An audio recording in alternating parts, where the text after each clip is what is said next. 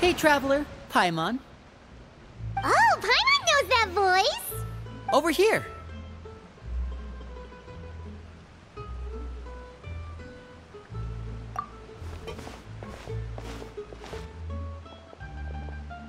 To borrow one of the more popular turns of phrase at the moment, this appears to be quite the fated reunion. Running into you two out of the blue like this has really made my day. I certainly wasn't expecting it. You can say that again. What brings you to Poisson? Wait, Paimon's got it! You must be here for one of your magic shows, right? Actually, we've run into a bit of trouble on the home front, so Father arranged for us to stay in Poisson for the time being. Oh, are Lynette and Feminet here too? Yep, along with most of the other members of the House of the Hearth. You may have noticed Poisson seems a bit more crowded than usual. So you're saying nearly the entire organization has moved to Poisson? Sounds like you've run into way more than just a bit of trouble. What's really going on? Well... Since the two of you are so curious, perhaps I can fill in the gaps. You scared Paimon half to death!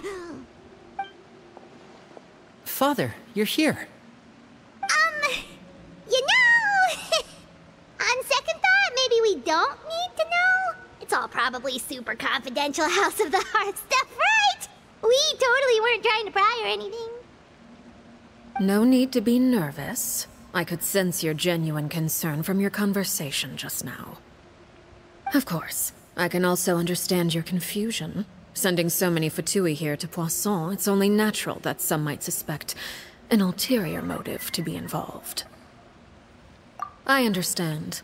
I'm well aware you've had your fair share of confrontations with the Fatui in the past, and I can't exactly guarantee that we'll remain on good terms in the future. As for right now, however, I would say we have little reason to be at odds, wouldn't you agree? The House of the Hearth could stand to be more open with those who have worked so closely with us in the past. As for the issue at hand, well, it hardly relates to any ulterior motive. To be frank, it all stems from a certain rumor circulating around the House of the Hearth. It's an internal matter. What sort of rumor? A rumor that a certain phantom child is hiding away in the House of the Hearth. A phantom child? Ooh, just hearing the name is giving Paimon the creeps. A spirit that should have long ceased to exist is lurking in the shadows of the House of the Hearth. So I decided to bring the children to Poisson before continuing to investigate the situation. I expect I should be able to track down the spirit fairly quickly. After that, it's just a matter of resolving the situation, if you will. It shouldn't be much trouble at all. If you're curious, or if you still have some concerns, it might be advisable to stick around for a few days. I'm sure the children would be exceedingly pleased to welcome some visitors.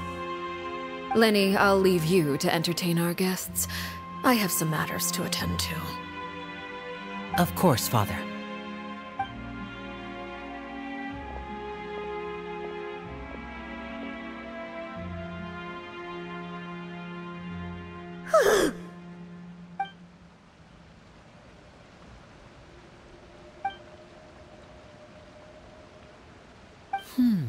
It has long been a dream of mine to invite you to our home and introduce you to my other siblings. You're quite well known in the organization already. A lot of people have been talking about you, especially after everything with the prophecy. If you're willing, why don't you stay a while and have a little chat with us? Alright. We don't have anything else to do right now anyway. But let's be clear, we're just gonna be there as guests, okay? Don't get any funny... Oh, wait a second. For your guests, that probably means we'll be treated to lots of yummy food, right? Of course. During our stay in Poisson, we've been helping out the locals with some fishing. We bring in quite the bounty every day. In fact, today is the perfect chance for me to show you what I can do in the kitchen. Let's go. I'll take you to where we're staying.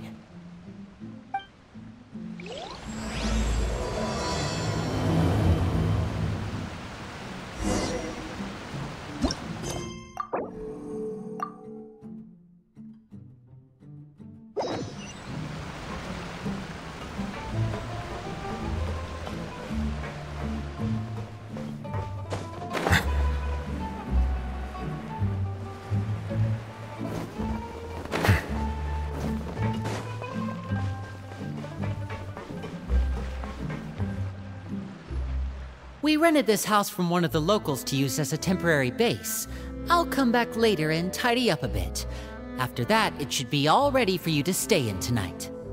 Awesome, thanks! So, where are we off to now? Well, when I happened to run into you two earlier, I was actually in the middle of distributing some supplies. With this many people staying in Poisson, we have to bring in outside supplies every now and then. I should probably make sure the rest of these provisions get delivered. Otherwise, people might start to get antsy. Okay, we'll come with! There are all sorts of rumors about your organization floating around out there. Paimon's not sure if she could even take a wild guess as to what's true and what's not.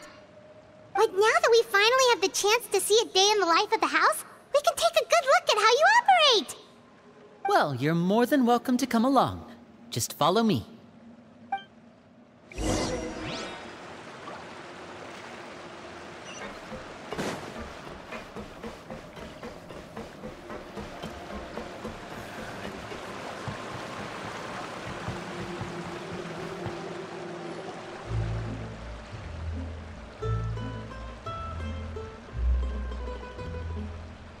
Linny! You're finally here! The supplies. I'm assuming you've... Brought them with me? Yep, here you go. Hello? Something caught your eye? It's the Traveler in Paimon! No way! Come here, everyone! Hurry! The Traveler and Paimon are here! One at a time, please. Don't crowd around them all at once. We don't want to scare off our guests now, do we? Oh, it's all right! Gotta say, Paimon didn't realize we were this famous. Of course! Father and Linny have told us so much about you. Father told us about how you helped Linny. According to her, you're a trustworthy friend. And as far as she's concerned, that's pretty much the highest compliment we've ever heard her give. As you can imagine, everyone's been very curious about you. I heard the Traveler is so strong that he can move a mountain with his bare hands.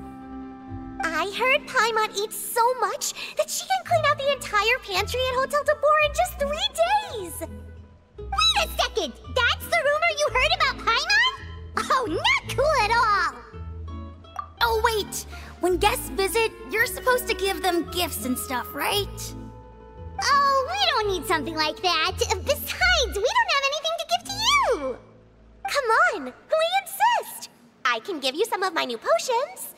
Just pick your poison. And by that, I mean medicine or actual poison. I've got both. Huh? Or maybe Shaplo can teach you guys about stealth! He's super good at it! He's never been caught. Ah, now that's not a bad idea. I know you usually prefer to fight head-on, but it never hurts to expand your bag of tricks, right? When it comes to eliminating your enemies, staying quiet can go a long way. Trust me, I would know. I was poisoned not too long ago, and I'm still dealing with the after effects. So I'm not quite as good as I was before, but I can still give you some pointers. Wait, when you said gifts, Paimon didn't think you meant poison and stealth tactics.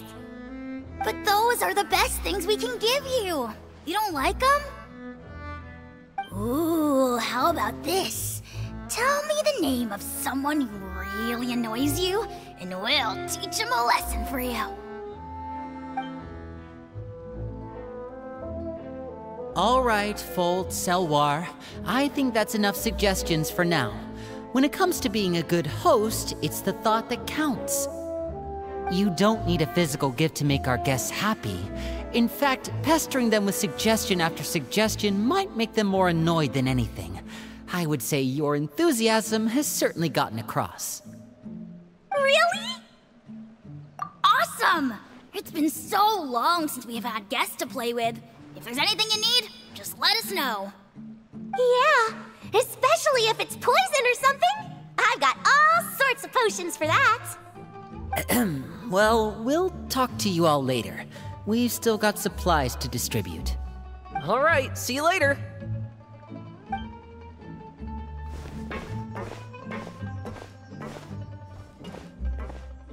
Bye!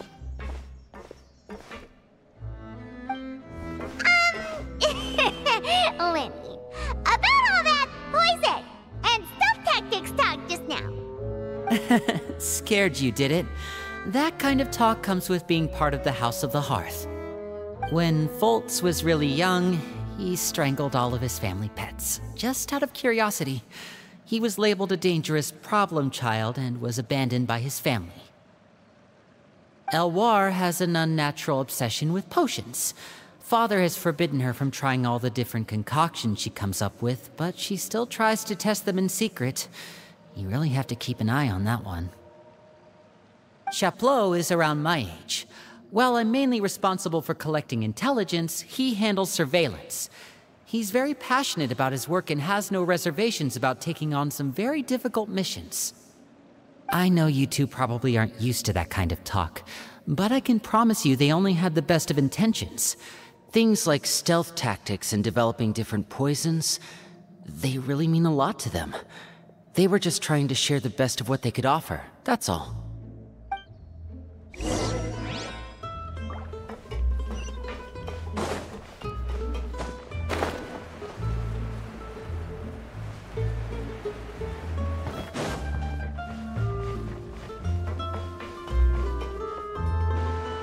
Filial, supplies are here. Thanks. And who are these two? Outsiders? Allow me to introduce you. This is the Traveler and Paimon. Oh, you're the famous duo I've been hearing so much about. It's nice to meet you. I heard you've traveled to all sorts of places. Is that true? Of course! We're making our way all across to that! Oh, good for you. You must be pretty familiar with Fontaine by now, then. Have you seen the new opera that started running recently? I think it's called... The 4,000 Thieves? Oh, this is the first we've heard of it. It seems like it's going to be fantastic. From what I've been able to tell from the posters, anyway. You should definitely check it out if you have the time. Oh, and there's The Blind Maiden, too. That one is supposed to have audience interaction. Seems pretty interesting. After this mission is over, I think I'll go get a manicure. Oh, maybe I should dye my hair. Wonder how much it'll cost. Is it just Paimon, or do these two seem much easier to get along with than the others? Looks like the House of the Hearth has some normal members after all. I heard that. Oh! Oops. I'm guessing you're referring to Foltz and the others? Yeah, we're definitely not all like them. I bet those crazies are practically foaming at the mouth right now. I'm sure they just can't wait to get back to Snezhnaya to carry out the plan.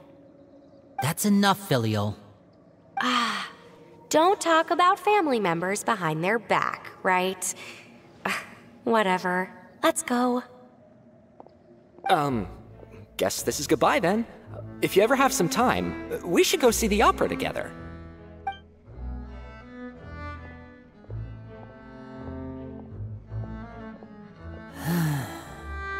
Well, that's it for the supplies.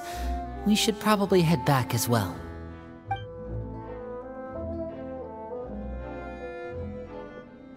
Well, they didn't seem too happy with each other. Seems like there could be something more going on here. You're right. We're only here as guests after all. Oh, Winnie's getting super far ahead. Come on, let's catch up.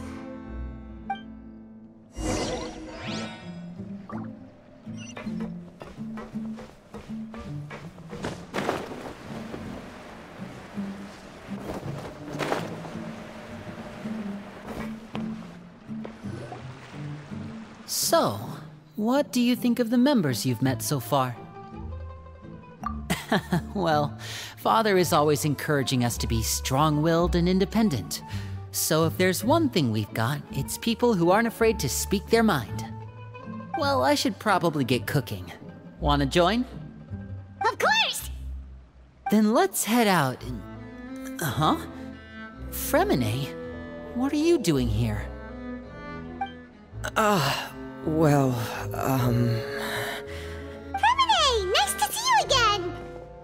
Oh, you too.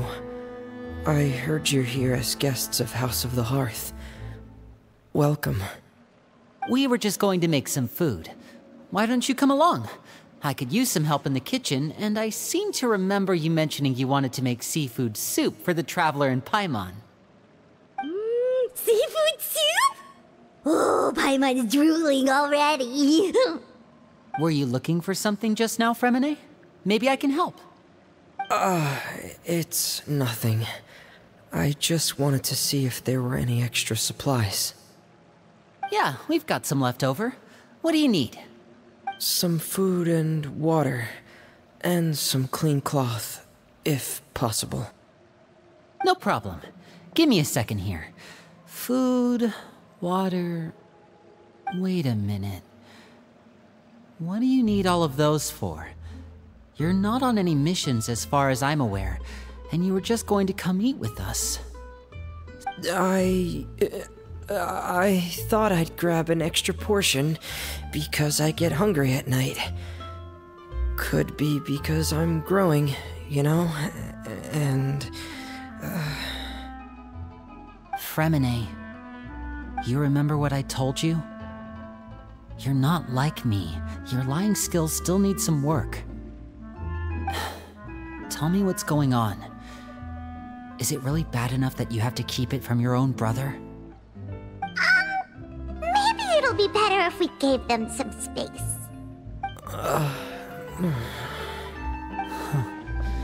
This is the first time I've seen that kind of look on your face.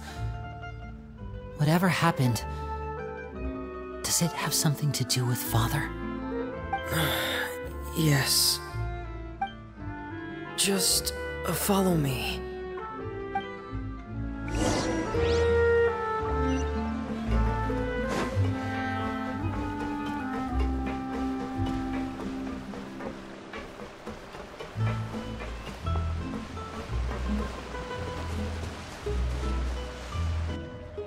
You're back!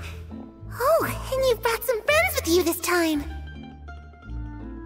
Hello, my name's Linny. I grew up in the House of the Hearth. And you are? Hi, Linny. I'm also a child of the House of the Hearth, just like you. You can call me Clairvy. Clairvy? It's nice to meet you. Does that name ring any bells, Linny? No, not at all. That's not a name we have on our roster, I'm sure of it.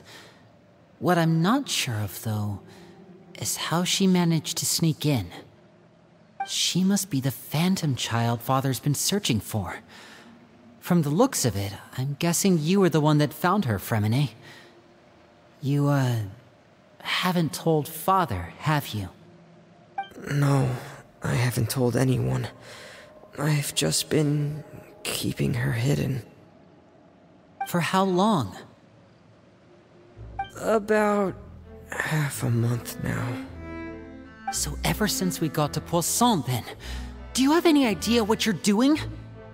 I know what I'm doing. Really? 'Cause from where I'm standing, it looks like you're hiding the very person Father has been trying to find. If Father finds out about this, everyone involved is going to be punished. You know the rules of the house, Feminet. I know you do. Father doesn't tolerate any form of betrayal. So why are you doing this? I've thought it through. And I just can't hand her over like that. Linny, don't you remember last year? Chaplot nearly died after getting poisoned during that one mission. He wasn't able to get back before the poison started taking effect, and not a single person was there to help him. That night, while I was sleeping, I heard a voice telling me to go save him. I opened my eyes, but I couldn't find the source of the voice. I thought maybe I was just hearing things, but I went to look for him anyway. Luckily, I got there with enough time to save his life. That feeling of being haunted, of hearing voices, it's happened many times in the House of the Hearth.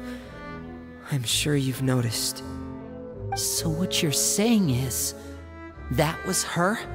She was the one who spoke to you that night? Unless there are other spirits roaming around the House of the Hearth, I don't think there's any other possibility. If Clairvy were our enemy, it wouldn't matter whether she was a spirit or an actual child. I would have acted without a second thought, because that's what Father ordered us to do. But she's been living with us, helping us from the shadows all this time. I think that makes her family. I couldn't just hand her over to be dealt with. Not when there's so much we still don't know. So what's your plan then? You can't keep her here forever. Someone is bound to find out eventually. I haven't thought that far yet. I don't want to disobey an order from Father, but I also don't want to put Clairvy in danger. Come with me. There are a couple things I'd like to say to you in private.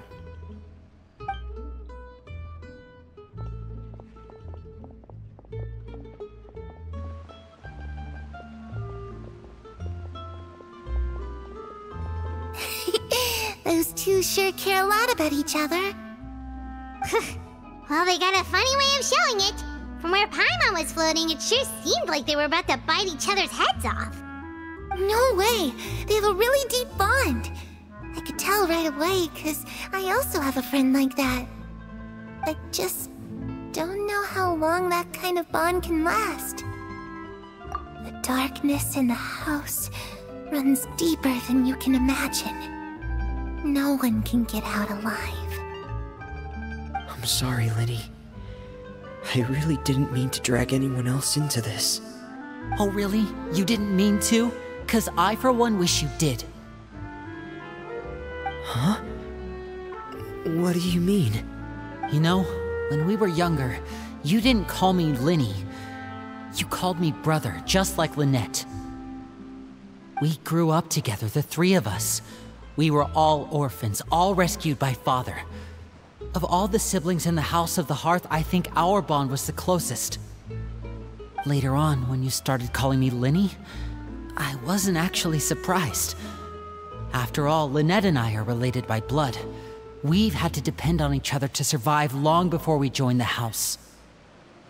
Linny, The darkest and most difficult moments of my life happened before you and I had ever met. I'm sure that's true for you as well. Even so, Feminet, we've stood by each other for all these years now, and to me, that means more than blood. You and Lynette are the most important people in my life. No one can replace you. So I won't let you face anything alone. Not if I can help it. Oh, looks like things are getting kinda heated between Linny and Feminet. Maybe we should go check on them. Oh, it's raining. I should put my clothes away. Hey, you two! Hope we aren't interrupting anything. Oh, wait a minute, Feminet. You're not crying, are you? Is everything all right? everything's fine. Thanks for asking. Well, we're all friends here, right? We've been through so much together, so if there's anything we can do to help, just say the word. It's just a small family dispute. It's not something our guests should trouble themselves with. In fact, it might be better if your stay ended here. What are you getting at, Traveler? When guests are around, families are often on their best behavior. And any disputes are less likely to escalate. That's what you're...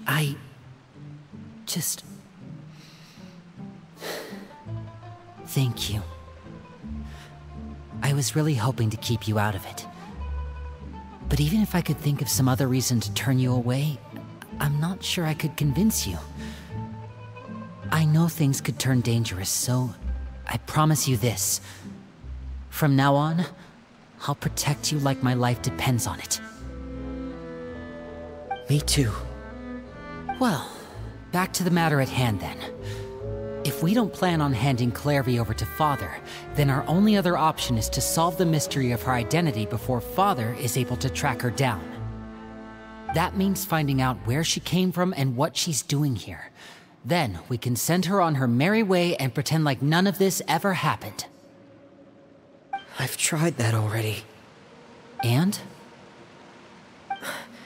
And... nothing. I tried taking her somewhere really far away, but... after some time, she just reappeared. She even came with us all the way to Poisson. It seems like wherever the house is, she follows. I don't know much about spirits. Do you two have any ideas? Let's see here. Paimon remembers hearing something like, if you fulfill a spirit's last wish before they died, they'll let go of whatever's keeping them here and return to the ley lines. Oh, it's just that Paimon doesn't really remember where she heard that, so it's not guaranteed to work or anything. Well, sounds like it's worth a shot. Guess that means we should go ask her about her wish.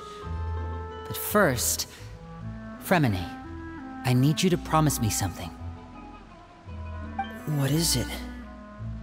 I need you to promise me that this will stay between the two of us. We're the masterminds behind this whole thing. No one else gets involved. Can you do that for me? Of course. I promise. All right. Then let's seal the promise just like when we were kids. Fist bump on 3. Ready? 1, 2, 3. I swear.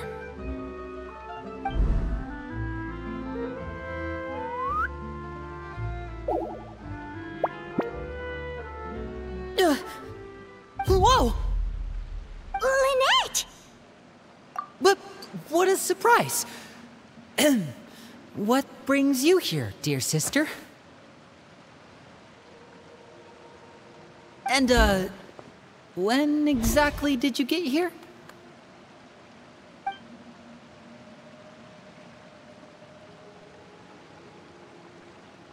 You're an idiot, brother. And you too, Feminet.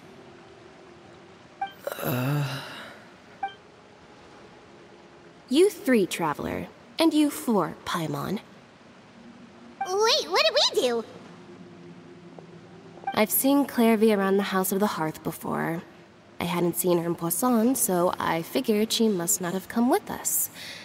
But it turns out, you were just hiding her. I heard you talking about your plan. Rather than steering clear of the situation, I'd rather fully join in.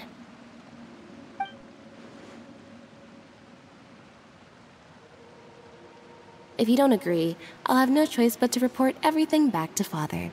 Simple as that. You're not giving us much wiggle room here, Lynette.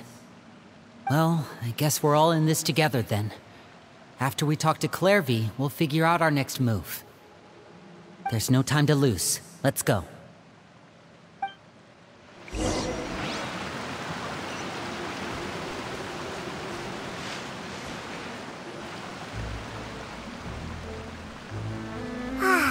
I'm full. Thank you for bringing me this food, you guys. She said she's full, but the food doesn't look like it's even been touched. That's right. Based on what I've been able to observe, it doesn't seem like Clairvy can interact with the physical world at all. Still, when she's presented with food, she'll always linger around it for a good little while. Maybe, in her mind, she really is eating those things. Does she know that she has already passed away? I've tried to ask her, but she didn't answer. My guess is that she's just as confused as we are. Or... maybe she couldn't understand the question at all. Clairvy, if you've got some time, I'd like to ask you a few questions. Sure. Oh, another new friend. Hi, I'm Clairvy. Hello. Clairvy, how did you join the House of the Hearth? Huh? Isn't it the same for everybody? The Knave brings you here and then you can't leave. It's just that your name, it's not on the roster. And I've never seen you before. The roster? Oh, I get it now. I think there might be some things you don't know about this place. The people in charge, they're not as nice as they look. They say they keep a roster, but it's not complete. There are a lot of people who aren't on it, and never will be. In this house, some people are family, and other people are just test subjects. Those kinds of people aren't ever going to get a place on the roster, unless it's the roster of people who've been executed. Wait, does that mean the Knave... she... Is there anyone that can vouch for you? Perry. She's my best friend. She's the only one I trust in this place. Have either of you heard of that name before? No. Me neither. Clairvy, Perry. Neither of those names are on the roster. But it seems like she's telling the truth. Either that, or this kid's already got a bag of tricks bigger than mine. Maybe we should try a different approach. Clairvy, do you have a wish? A wish? It can be anything you want. Just imagine. It's your birthday, you're blowing out the candles, and your wish is...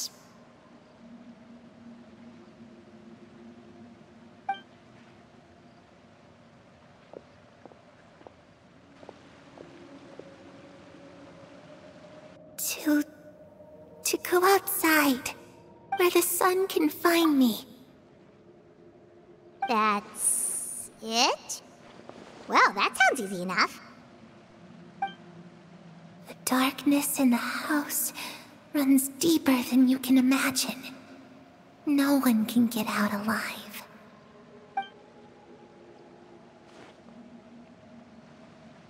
Okay, time to divide and conquer. Listen up. I've got a plan. I'll try and find a way to use basic illusory magic to take Clairvy outside and bring her somewhere with sunlight. Lynette, try and find the list of executions that Clairvy was talking about, and see if her name is on it. Feminet, you stay in Poisson. We can't be the only ones who've had run-ins with Clairvy. I need you to collect intel on everything she's said and done. Understood. I'll try my best. What about us? What should we do? I really appreciate your willingness to help, but this is a family matter. I don't want to drag you in too deep. It's too risky. Let me think. Since Father considers you to be guests, maybe you could stick by her side for a little while. You don't need to do anything except keep up some nice, casual conversation. Ah, Paimon gets it. You want us to distract her. I'll give you a magic bird. If Father suspects something, all you need to do is release it when she's not looking, and it'll alert me that something's wrong. Of course, that's only as a last resort. If Father doesn't seem to notice us, there's no need to make contact. We'll reconvene here tonight after all's said and done. If the worst-case scenario happens and we're discovered, just tell Father everything. We're not going to let our guests get punished for our own actions. That's where we draw the line. You too. Okay, this is where we part. Father should be at the beach nearby.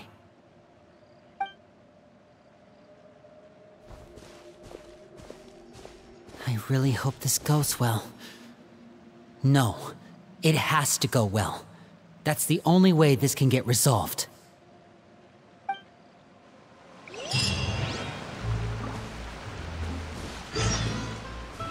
Clairvy, I'd like to take you somewhere.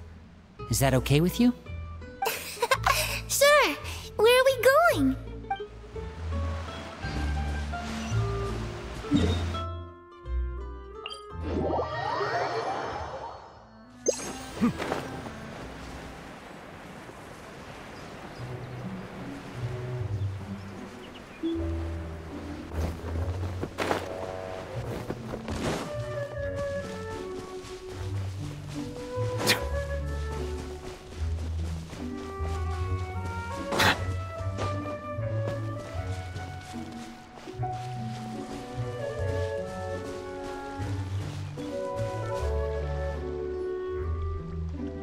Knave and child.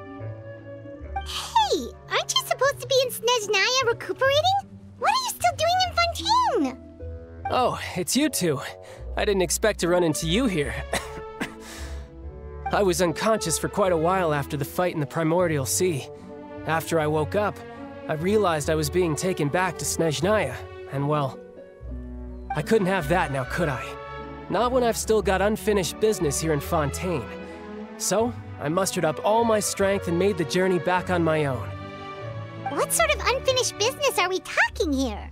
It has to do with Skirk, my master. I really wanted to meet up with her, but by the time I got back, she had already left. I still have so many questions for her. Without any other leads, all I could do was ask the Knave to help me track her down. She must have left behind some traces from her time in Fontaine.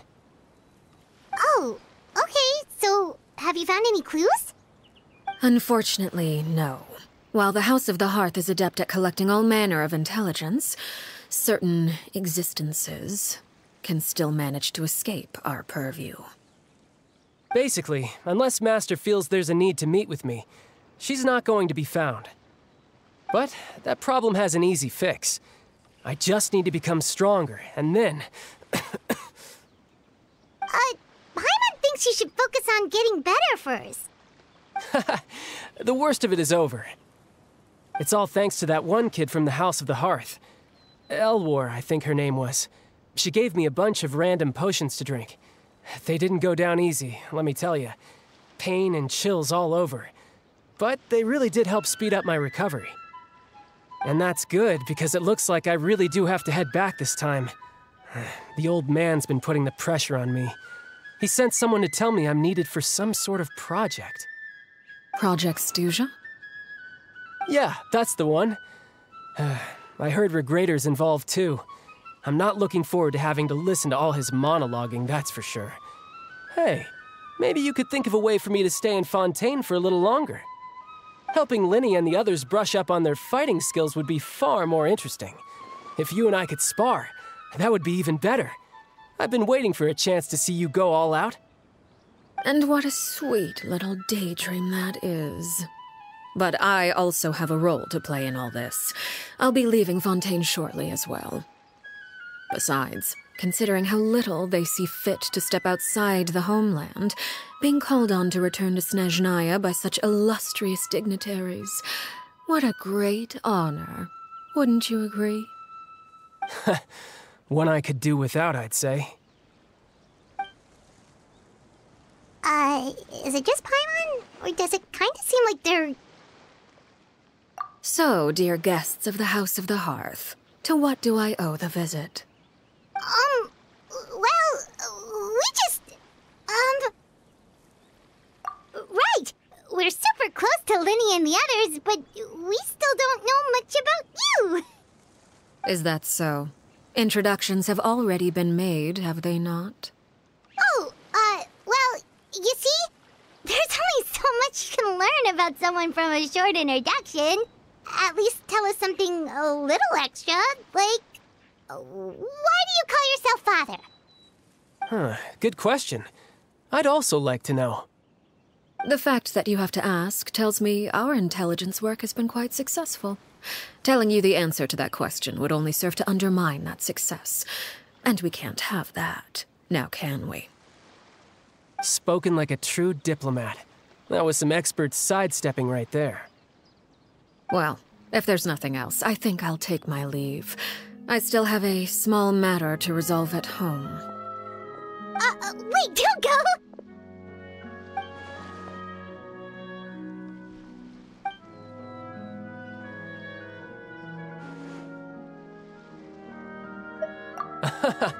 I'd also like to hear the answer to this. I've met some of the members of your organization, and they all seemed like really good kids. They actually reminded me of Tonya and Tusser. Which, by the way, if you ever betray them, I'm just letting you know, I won't let you off easy. And why would I betray them?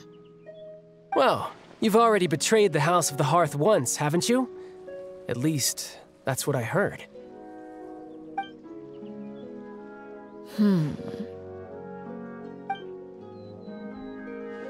Okay, I admit. That's just what the old man told me. The rooster, I mean.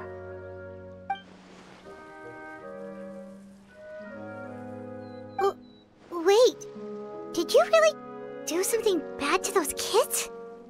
Never mind what I've done. I'm more curious as to what the mighty rooster had to say. Care to enlighten me? Well, nothing much. Just some stuff about you taking out many other members of the House of the Hearth, and even going so far to attack your own family. I see. Oh, based on your reaction, I'm guessing it's all a bunch of lies. Hardly. I don't appreciate his particular turns of phrase, but I suppose he didn't say anything untrue. Although, it would be more accurate to say that there is a certain level of prejudice involved, but I don't intend to clear that up just yet. Prejudice has a funny way of concealing the real truth behind certain things, an attribute that I find to be quite advantageous. Call yourself a Fontainian, for example, and people will assume all sorts of things, when the real truth is that this is simply the land where I was raised. Huh? You're not actually from Fontaine? But then why did you try to help out with the prophecy and everything? I was trying to protect the children born in Fontaine. Claiming that I myself was a Fontainian simply made it easier to operate. People would hardly suspect a fellow Fontainian of having any ulterior motives. Who wouldn't want to save their homeland after all? The primordial sea wouldn't have any effect on me, but it would have caused great harm to the House of the Hearth. Well, you wanted extra information, didn't you? There you go. I hope that satisfied your curiosity.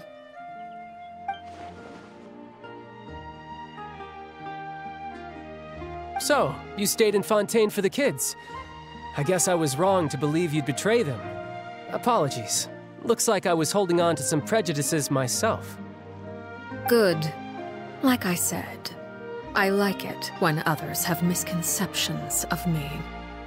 Actually, while I was recuperating at the House of the Hearth, there was something else that really caught my attention. I heard that members always resolve disputes and arguments with a friendly spar, and the loser has to back down. Seems pretty cool if you ask me. Would also give them plenty of opportunities to hone their skills. Well, that's only a recent development. In the past, such spars weren't nearly so friendly.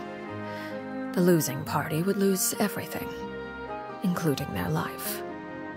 They were that high stakes? Whew, at least that's not a thing anymore. Well, the current atmosphere's not half bad. I'm a bit jealous, actually. You've got so many family members around you, and you even get to live with them. Having a lot of family around means dealing with a considerable amount of bickering and scheming. Once Tonya and Tusser enter their rebellious phase, I'm sure you'll understand. Just imagine. Tusser becomes obsessed with plucking out strands from the rooster's mustache, or Tonya decides to dye her hair 42 different colors. Okay. I get the picture.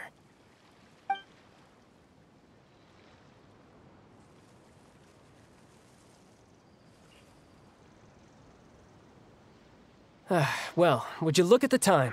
I should probably get going. Traveler, Paimon, I'm not sure where our paths will cross next, but the next time we run into each other, we should definitely try and find some time to spar. Again, maybe this is a conversation we can have when you look less like you're gonna keel over. All right. Well, thanks for everything, Arlecchino. No thanks necessary. You also played a part in obtaining the Gnosis. I would say we can call ourselves even. I like the sound of that. Well, I'm off. See you all some other time. We should probably get going too. Do you want to head back with us? Oh? You want me to leave so soon? Oh, well, you see... I'm rather enjoying the evening breeze. If you don't mind, I think I'll stick around for a bit. I have apologies for not attending to you like a proper host. Please forgive this slight. I do hope you'll have a pleasant stay. We managed to keep her distracted until nightfall. Good thing Child was there to keep the conversation going. You don't think she suspected anything, do you? Oh, I wonder if Liddy ran into any issues. Let's hurry back and see how everything went. Oh? You decided to stay a little longer? Let's take in the ocean view together, then.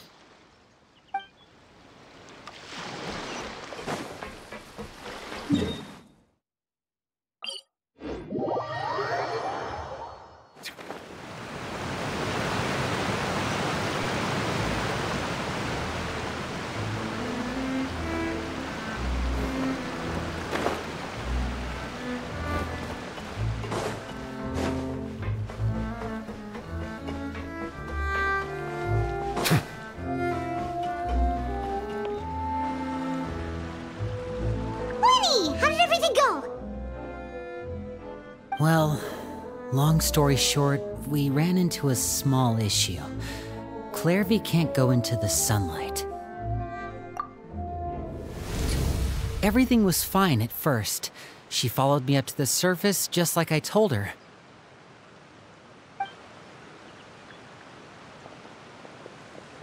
But as I led her out of the shadows and into the sunlight, she vanished. I turned around, and there she was, standing at the edge of the shadows, silently watching me.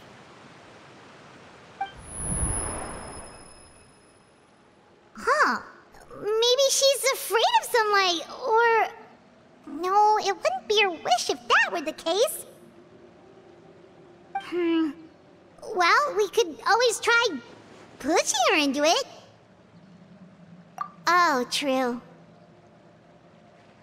I've pretty much tried it all already. Nothing worked. Eventually, the sun went down, so all I could do was bring her back here. How did it go with you, Lynette? Good. I've got the list. It's right here. Really?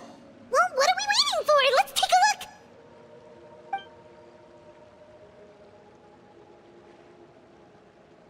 Oh, that's a lot of pages.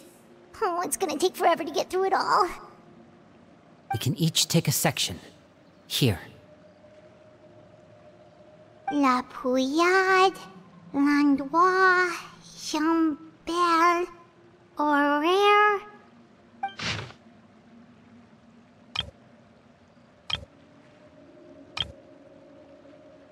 Oh, yikes. That Horaire guy has a huge scar on his face. He's kinda giving Paimon the creeps. Ah, I've met him before. The scar is from an injury he received during a mission. I still remember him joking with me about it. He said any future lover would take one look at him and then lose all interest. Did he say anything else? Well, I asked if there was someone he was interested in. He said no, and that's where our conversation ended. It was only later that I learned he really did have someone he liked. He risked everything to escape so he could be with her, but it didn't work. One day, Father asked to see him, and, well, I never saw him again after that. Wait, so that means the Knave, she... It may seem cruel, but it's just one of the rules of the house. Betrayal is not to be taken lightly. We know too many secrets to come and go as we please. So, if you do try to leave, you pay with your life.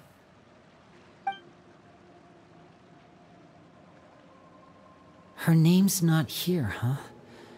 Well, that's not too surprising. It doesn't seem like this list is complete. It only contains records dating back around 5 years. Let's shift our attention then.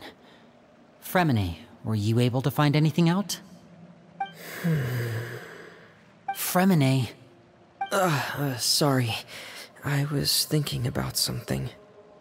I managed to talk to quite a few people, but I couldn't help but notice that the atmosphere in the house was a little... strange. Strange?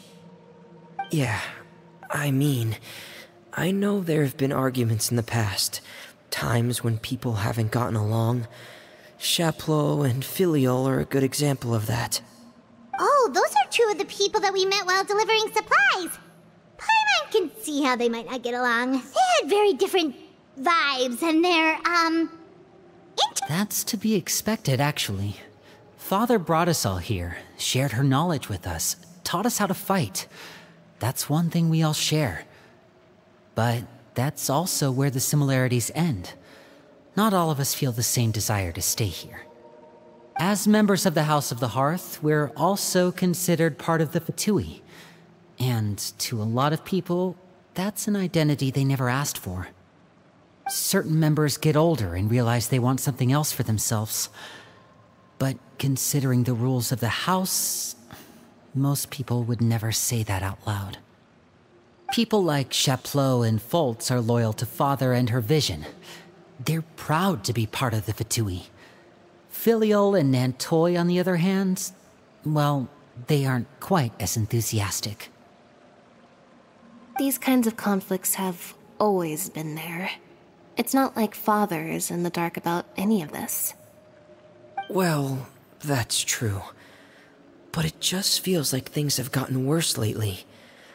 Filiol and the others, it seemed like they were meeting in secret to talk about something.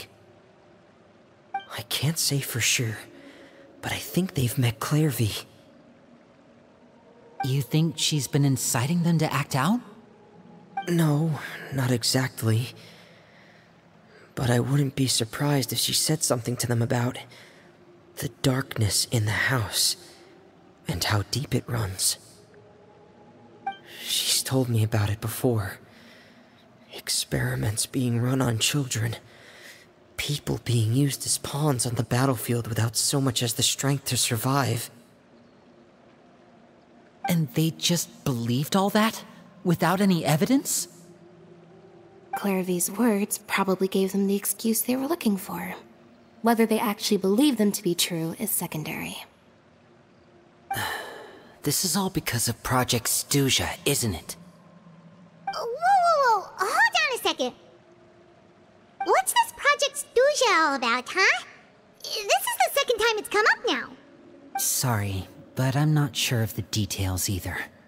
I only know what Father has told us, which is that it's something the Rooster and Regrader have been working on together. Apparently, it has to do with the Fatui's strategic plan for the future.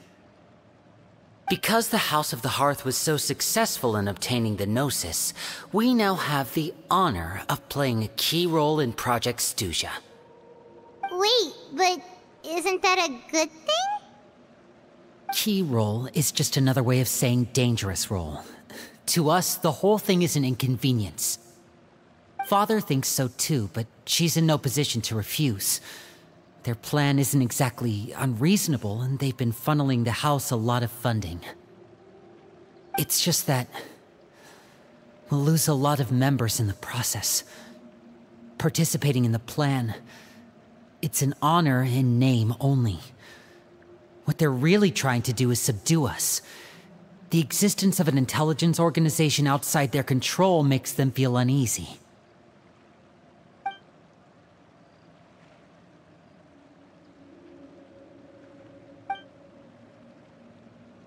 Okay, super complicated top secret Fatui business aside, what does all of this have to do with the conflicts you were talking about earlier? Paimon doesn't get the connection. External pressure has a way of exacerbating internal strife. You can't overlook the power of fear either. People are afraid of dying, and that fear is often the impetus for a lot of stupid decisions. I thought resolving the Clairvy situation would make everything go back to normal. But it looks like things are more complicated than I thought. If we leave Filiol and the others to their own devices, sooner or later, Father will be forced to take action. We can only focus on one situation at a time, brother. You're right. Even if we confront Filiol and the others, it won't do any good. It might even make matters worse. We should focus on Clairvy for now. Well, it's getting late. We should head back and get some rest. We'll try again first thing tomorrow. Lynette, you stick with me this time. Feminet, keep a close eye on Filial and the others. Make sure they don't do anything they'll regret. Good work today, everyone. Have a good night, and I'll see you tomorrow.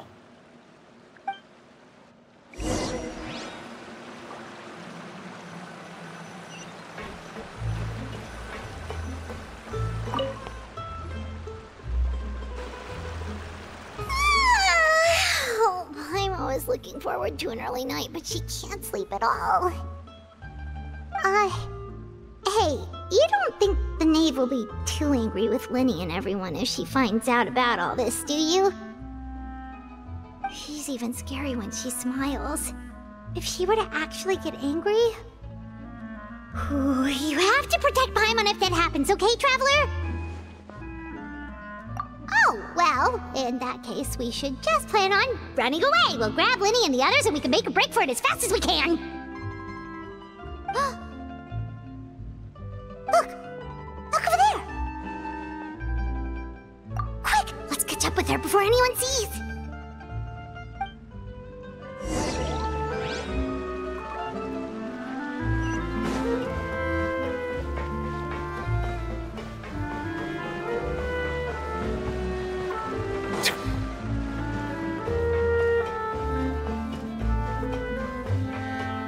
Over there!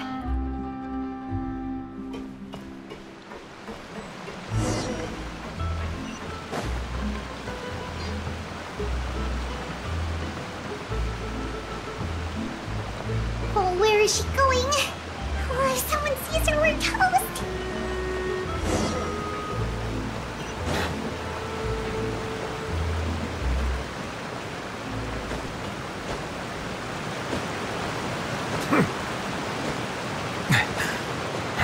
Oh, look! She stopped!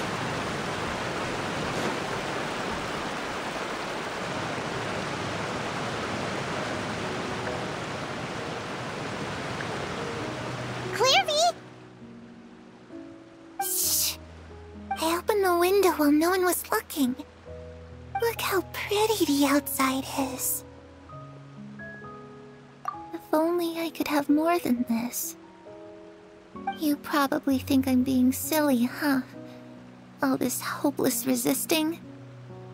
It's better to dream of what I could have than try to make it a reality, right? Please, help us get on the same page here, Clary. We need you to tell us what you know. Can you do that? Sure. Although, after you hear all this, I think you might regret that decision. Everyone in this family is nothing more than a tool, something to be used and exploited. We're all expendable, including me. As long as you're useful, you get to stick around. Lose your value, and you're handed over to the doctor, experimented on, and given a fate worse than death. I've seen it happen again and again, and I've had enough. You're saying the Knave did all that? It's just, that doesn't seem like something she would do. She's scary and all, but it seems like even she has lines she wouldn't cross. I knew you wouldn't believe me. Everyone thinks she's a good person. They all think of her like a real mother. Mother? But she doesn't deserve that title. She's disgraced it and tarnished it. And if I had things my way, I'd never see her again. If only Perry were here, she'd understand. Perry. There's that name again. Also, Paimon's getting a strange feeling. It almost feels like she's not really here with us. Paimon can't tell if she's actually talking to us or if she's mistaken us for someone else. Well, in any case, it seems like she really needs someone to talk to. We should keep her company for a little longer. She looks so young, but it seems like she's been through a lot. It's getting windy. I should close the window. Ooh, look at the moon. Isn't it pretty? Hey, wanna hear a secret?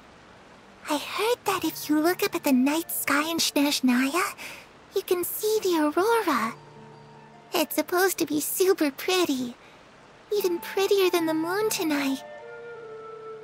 Perry and I promised each other that once we're older, we're gonna go see it together.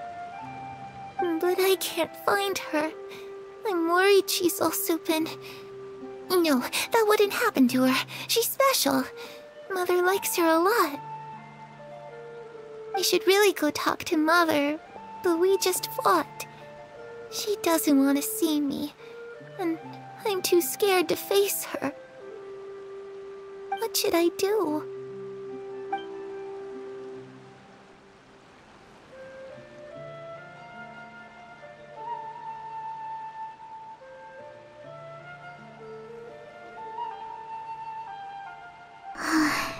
Paimon really doesn't understand what's going on with her. Well, let's head back. We've got an early morning tomorrow.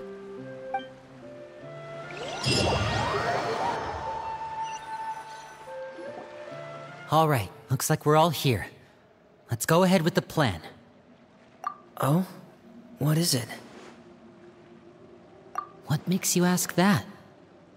Well, we kinda ran into Clairvy last night, and that's what she told us. We met the doctor back in Sumeru. He's super dangerous, and he's done all sorts of bad things. It's possible that Father and the Doctor have had certain dealings, but I don't think Father would work with him. We're not really on the same side, so there's not a lot of trust between them. That doesn't exactly set the stage for a successful partnership. I did hear, though, that when Father first became a Harbinger, the Doctor offered to work with the House of the Hearth. Father rejected most of his proposals, except for one. It had to do with some sort of secret experiment. Secret experiment? Could that be what Clairvy was talking about? I don't think so. I don't know any details about the experiment itself, but I do know it's an entirely independent operation. The Doctor only proposed a direction for the research. That was the extent of his involvement. I still don't think that counts as working together. The details of the experiment are confidential, but complete records are kept on all participants. That doesn't seem to be the case with the situation Clairvy referred to. I know you don't agree with some of the Fatui's methods, and I'm not asking you to. But I am asking you to trust us on this. The House of the Hearth has its own principles. There are certain lines we're not willing to cross. Alright, that's good to hear at least. Clairvy seems to think the Knave and the Doctor worked together to do something horrible. If that turned out to be true, Paimon doesn't know how we would even face you guys. It's just that it doesn't seem like Clairvy is lying either. The easiest thing to do would be just ask the Knave directly, but Paimon doesn't think she'd tell us. Father didn't come back last night. She's probably still near the shore. We'll be counting on you to distract her. Lynette, you're with me. Feminet, you know what to do.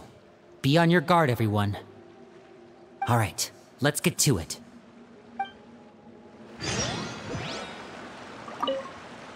Where are we going today?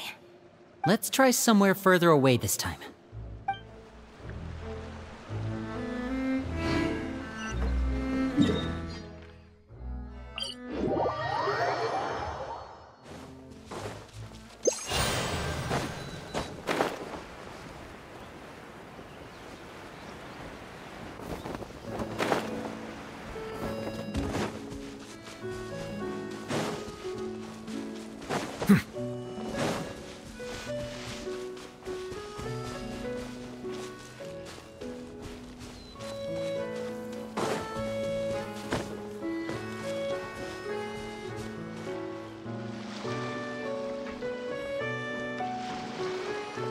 Ah, it's you two again. I must say, you look a bit pale. Did you have trouble sleeping last night? A little. Perhaps if you had less on your mind, you'd be able to absolve yourself of such troubles. So what are you planning to do now? Catch up on some sleep? Or should I give you some time to rack your brain for a topic to discuss before I ask any questions? Although I must profess to being curious. Without child here, how do you plan on distracting me? Us? Distract you? A good one. But no, we were just here for a chat. Looks like you could have used some extra time to think. No matter. If you don't have any other plans, why don't you accompany me somewhere? Don't worry. I'll be sure to steer clear of any scheming children. The ocean breeze is sure nice today. Children always think they can hide things from the grown-ups. But nothing gets past me. Least of all a little scheming. I think I'll let them have at it for a little longer. I can be very patient. Well, I'll leave you to think things over. If you're so inclined, meet me outside the Palais Mermonia. Good things come to children who do as they're told. So I do hope you decide to tag along. If only for your friends' sakes. What should we do? She clearly knows about everything we've been doing, and Paimon doesn't think it'd be a stretch to say she was threatening us just now.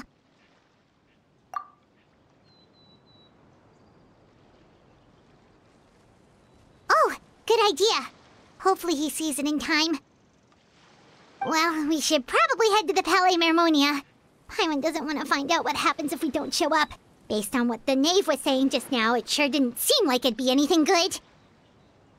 Okay, then we probably shouldn't keep her waiting. It seems like Lynnie and the others are on thin ice, so let's do our best to not get them in any more trouble.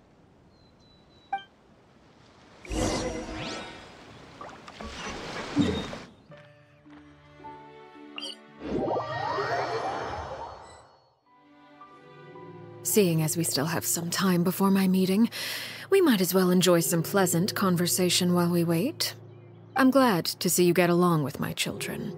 Being surrounded by good companions is necessary for a child's development. You're not planning on doing anything to them, are you? I assume you're referring to Lynnie, Lynette, and Feminet. Although, there's that situation with Filial and Nentoy as well. It appears quite a few people have been acting out lately. No matter. I'm not one to discriminate. All those who betray the house meet the same fate. There are no exceptions. Does that mean you're going to kill them? Oh, are you here to beg for their lives? I'm sorry to disappoint, but the rules of the house change for no one. In my organization, everyone is responsible for their own actions. But don't you care about them at all? They really respect you. They even call you father. You must feel something for them. Any organization in which feelings come before principles is one destined for ruin. The House of the Hearth is hardly an exception. You could say our principles are more stringent than most. Perhaps I can offer you this consolation at least. As our guests, you two will not be held accountable along with them. I would imagine Lynnie, Lynette, and Feminet will be able to keep their lives. As for Filial, Nentoy, and the others, I'm afraid there's little I can do. They can try to escape, but once you know our secrets, there's no getting out alive. But that's awful. Ah, you seem concerned. Out of consideration for my guests, I suppose I could turn a blind eye for a little longer. If Lynnie and the others manage to dispose of Clairvy in the meantime, all evidence of their wrongdoing will be lost. In that case, I could hardly punish them for something I couldn't prove.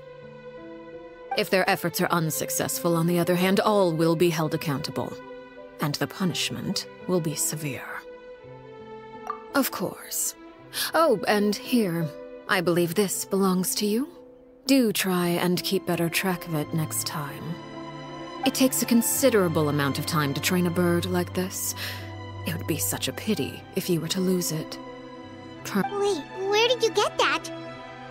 Well, I'm afraid that's all the time we have to chat.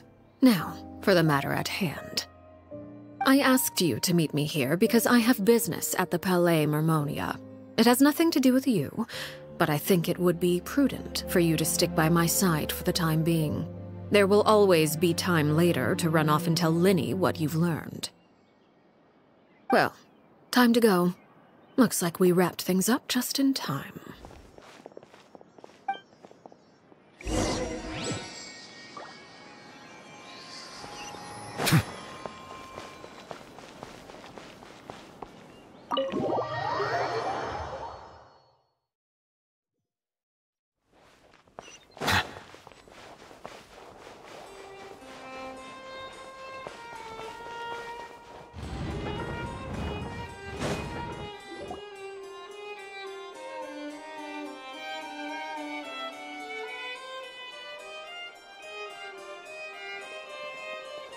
It's been a while, Monsieur Neuvillette. I must say, I wasn't expecting my meeting request to be approved quite so quickly. The Palais Mermonia operates with an efficiency worthy of admiration. It is only right that an esteemed diplomat such as yourself should be afforded the proper level of respect. Although, if I may speak plainly, I must confess that I did not anticipate we would have the occasion to meet again after presenting you with the Gnosis. I see you've brought the Traveler and Paimon with you as well. If I may inquire as to the purpose of your visit.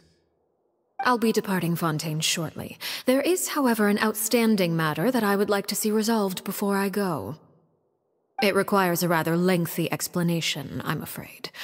So I took the liberty of explaining everything in this proposal.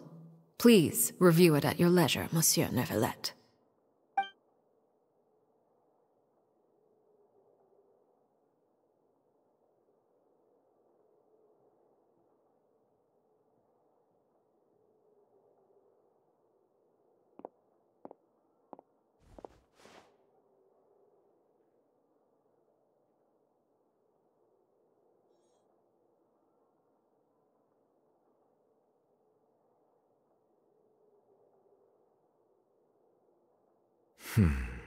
I understand your request. However, at the risk of causing offense, I must admit that I fail to see why you would wish for such a thing. I heard you have a certain fondness for water tasting, Monsieur Neuvillette, so allow me to use water as an analogy. A family is like a large body of water with countless rivers flowing in and out. As someone who watches over this system, I would hope that each river that flows from the source will eventually reach the ocean. Of course, objectively speaking, I know this is impossible. Most of the rivers will dry up along the way, disappearing into the ground and leaving nothing but a barren riverbed behind. Not all rivers are destined to reach the ocean, but I would not see their existence rendered meaningless. I believe the water that flows within them is simply meant for a different destination, like a field in need of irrigation. Or perhaps the glass of a certain water-tasting enthusiast. Did you get any of that, Traveler? Your words paint an optimistic picture indeed. Allow me to remind you, however, few among us are willing to sip from a glass filled with tainted water. It may have been tainted at one point in time, but not to worry. I'll make sure it's strained of all impurities and returned to its cleanest form. I seem to recall there being a transactional aspect to your proposal. Perhaps you could expound on that? If you accept my proposal, Monsieur Neuvillette, I will gradually withdraw my forces from Fontaine. And, unless absolutely necessary, I will no longer carry out any special missions within Fontaine. I presume I can take your words to mean that, in the future, cases similar to the Tartuffe assassination will cease to cross my desk? Tartuffe? Ah, that thief who embezzled funds from all those charities, you mean? My deepest condolences to his family, but without any evidence, I cannot imagine how the House of the Hearth might have been involved in his passing. Of course, if you accept my proposal, Monsieur Neuvillette, I'm sure certain measures could be taken to reduce the frequency of such troubles. You choose your words carefully indeed. In that case, I am inclined to accept your proposal. My thanks for your generosity, Monsieur Neuvillette. Well, with that settled, we should be going now. I took the liberty of bringing along 2 bottles of spring water from Snezhnaya for you to enjoy. I do hope I get the chance to hear your impressions. Perhaps at our next meeting, yes? Indeed. I trust you would not overlook your commitment in the meantime. All right, Traveler Paimon. Time to go.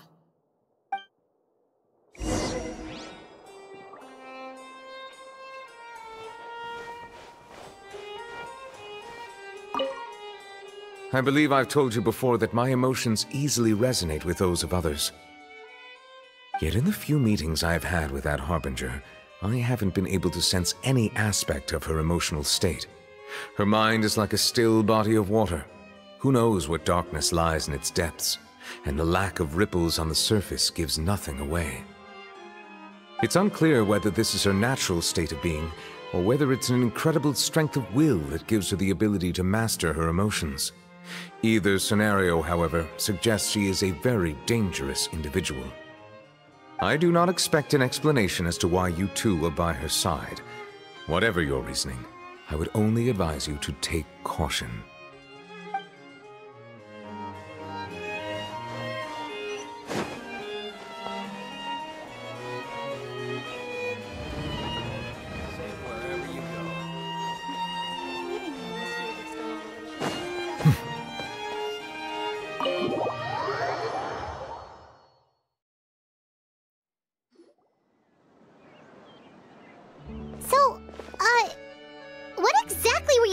About back there? Paimon only heard you mention some rivers, a large body of water, and then some kind of irrigation scheme. You really want to know? I would imagine there might be more pressing concerns at the moment.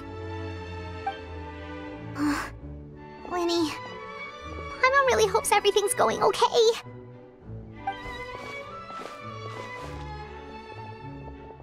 Oh, Paimon recognizes that look. You've got your thinking cap on, don't you, Traveler?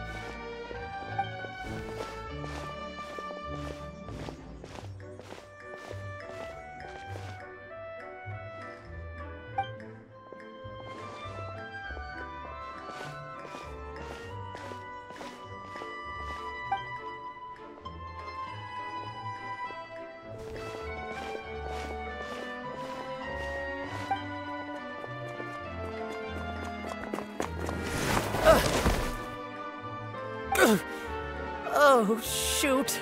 Are you alright? Oh, jeez. I'm so sorry. I was so focused on selling these papers, I wasn't looking where I was going.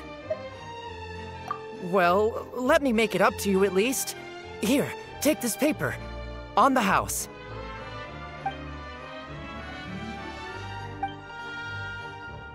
Oh, you don't have to give us anything. Please, I want to. It's not like I'm short on supply. All the extras will be useless come tomorrow anyway. It's my fault, really. I was just trying to bring home some extra mora for the family, but I bit off more than I can chew. I haven't had many takers today, so I'm still swimming in papers. What's going on here? Nothing much. I just ran into your friend here on accident. I should probably get going, actually, so... Hold on. Of course, I'm happy to compensate you with mora, it's just... I don't have any on me at the moment. I'll take 3 papers. Here. Your payment. Oh! Thank you for your patronage. May the Archons bless you with good fortune. If only I had the chance to run into such generous customers every day. I should probably just take on a smaller inventory though, right? I'm getting married soon, so sometimes it's hard to not get ahead of myself. Anyway, I should head out. Goodbye! Well, now that my affairs are settled, we should take the boat back to Poisson. We've even acquired some light reading to enjoy along the way.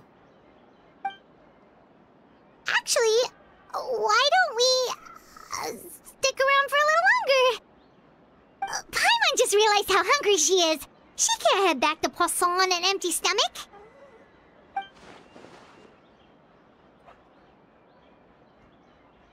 It appears you two are under the impression that delaying our return will somehow alter the situation in your favor. I'm sorry to ruin your fantasy, but your efforts are meaningless. That being said, I could be persuaded to give Linny some extra time. I just have one condition. If you agree to my request, I'll even answer some of your questions. You're quite curious about Clairvy, are you not?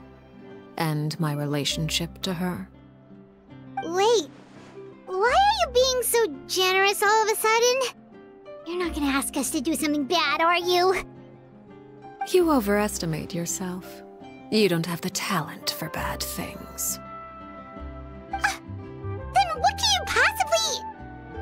The most important consideration in a negotiation is that both sides receive something they want. Demands and threats only get you so far. Wonderful. Here it is. When the time comes, make the choice that you deem most appropriate in the situation, and lend your help to the House of the Hearth. Okay, sounds normal enough. But what do you mean, when the time comes? When is that supposed to be? That is for you to decide. Then we have a deal. Follow me.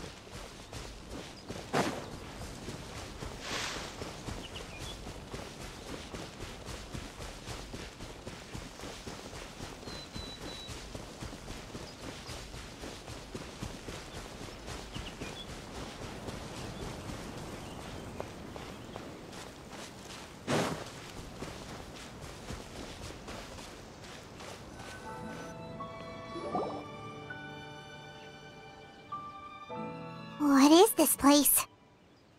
Somewhere long forgotten by everyone. It used to be a grand building. Now it's nothing more than a pile of rubble. No one comes here anymore, nor does anyone care about what once happened here. Although, this place does have something to do with the story I'm about to tell you. It was before I became a Harbinger, and before Linny and the others joined the House of the Hearth. Due to certain events, I first killed Clairvy and then her mother. And this is where it all happened. You were the one that killed Clairvy? Patience now. Allow me to explain Clairvy's side of the story first. I'll start from the beginning. Clairvy was 6 years old when she was brought by her mother, Crucibina, to live in the House of the Hearth. From the outside, it seemed like a fairy tale.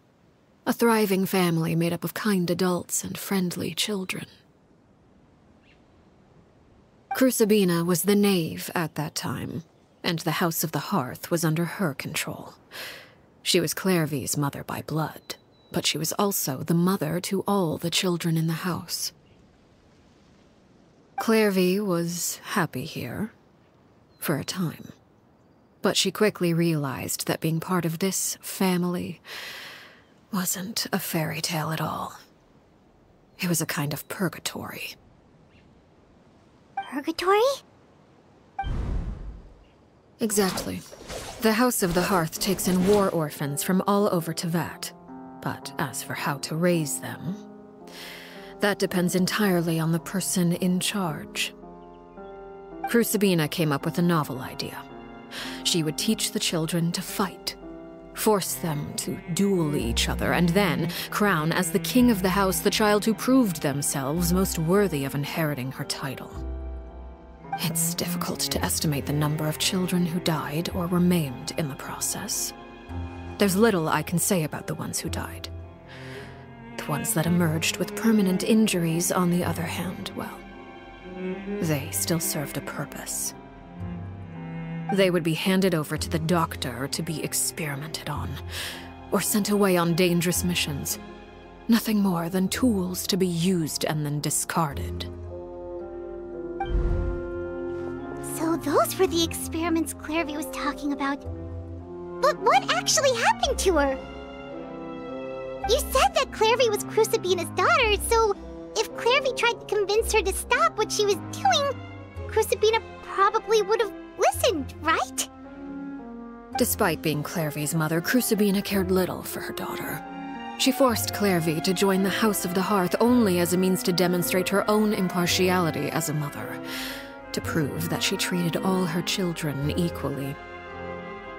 Clairvy did try to convince her mother to change her ways, but it was to no avail. After her efforts failed, the only other option was to rise up and try to fight back. Unfortunately, the other children had already been thoroughly indoctrinated into the illusion of happiness Crucibina had created. Of course, there was one exception. Someone Clairvy's age who knew the truth about the House of the Hearth. Her name was Perouere. Wait, the friend that Clairvy mentioned? Friend, huh? I suppose we can call her that for now. Clairvy was a cheerful and passionate person with a tenacious spirit. Perouere, on the other hand, was rather cold-blooded. Her cold-blooded nature allowed her to see through Crucibina's facade.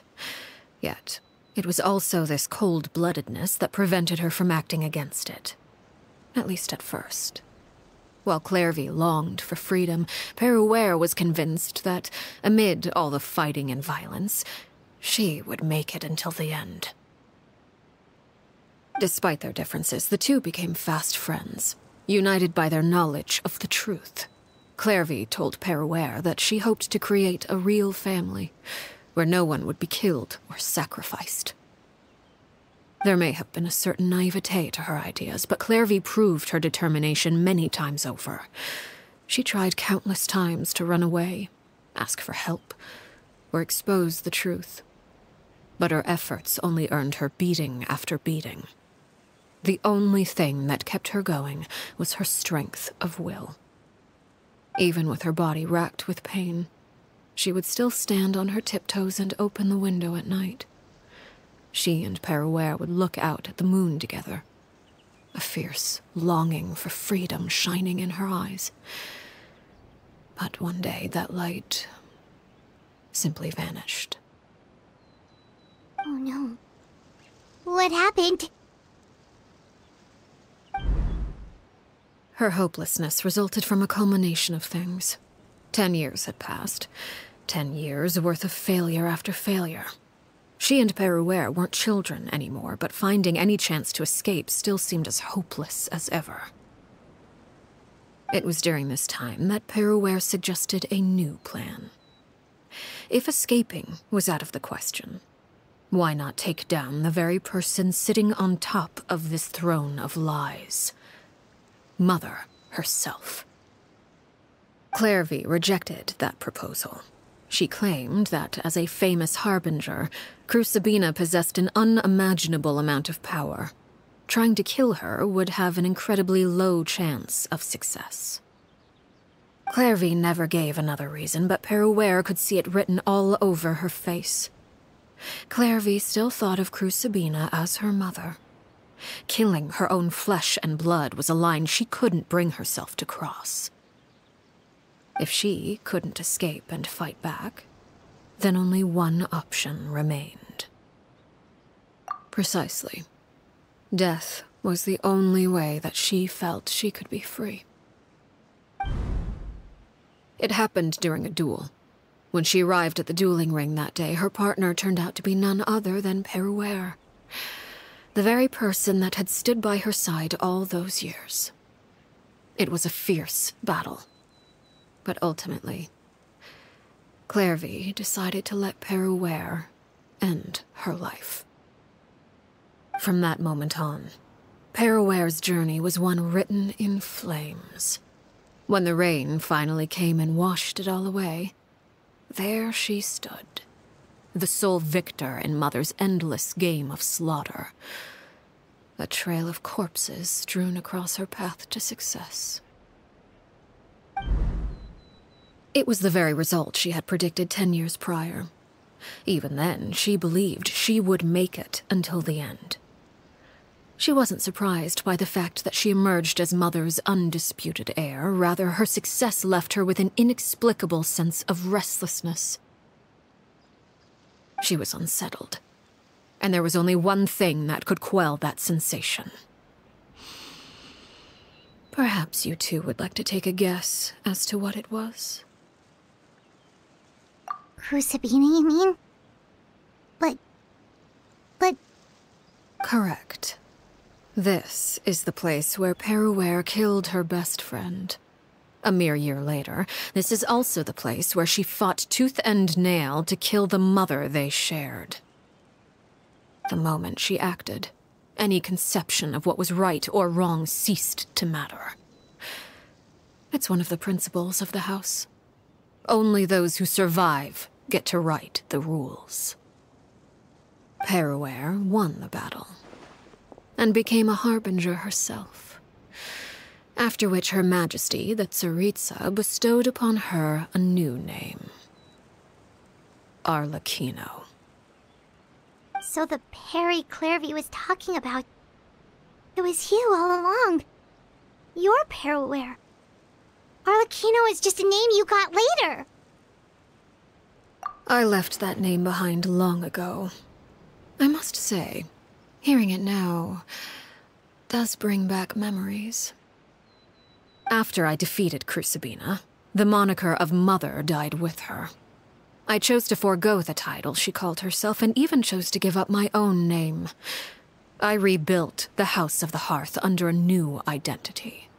Not only as Arlecchino, but as father. And that is where the story ends.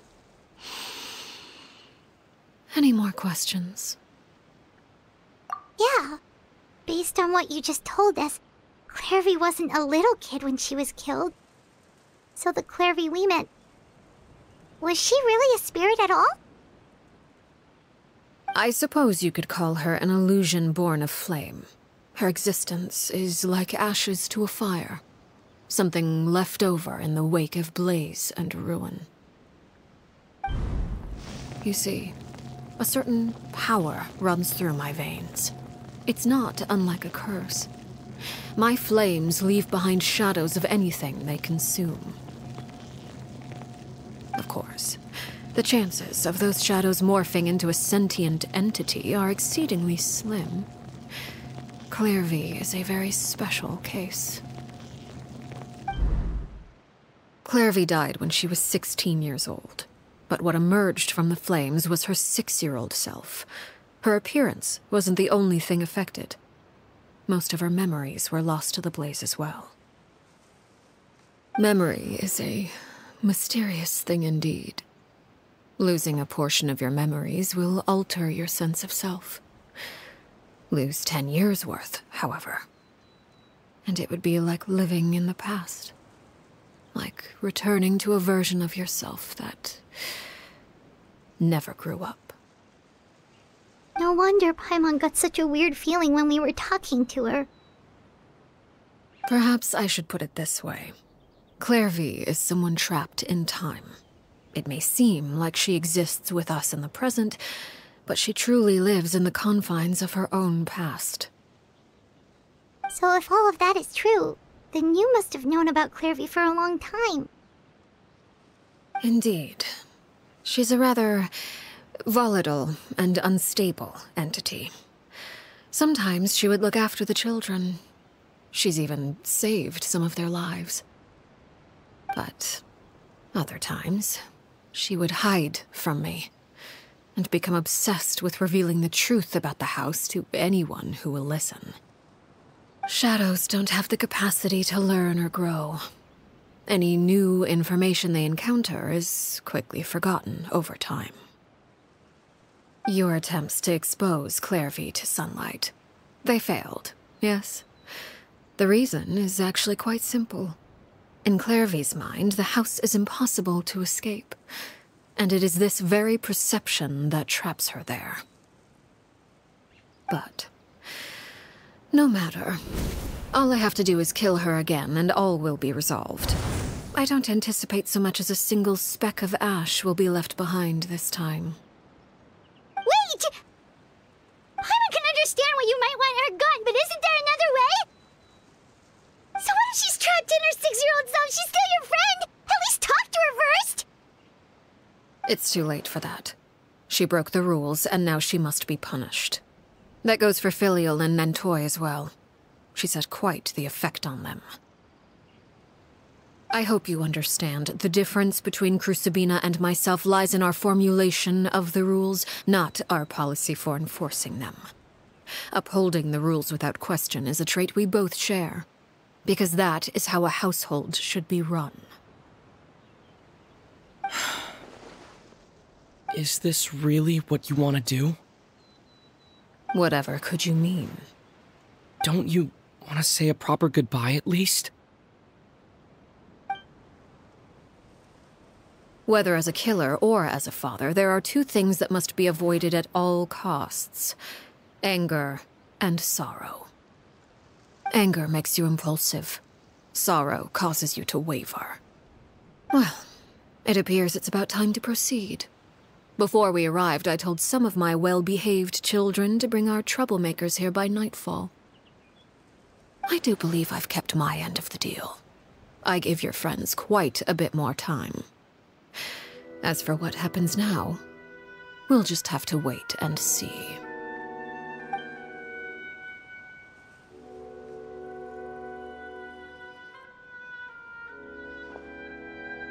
Here they are, Father. You gonna execute him? Seeing something like that would actually be a first for me. Lenny! I'm sorry. I heard about how you helped buy us more time.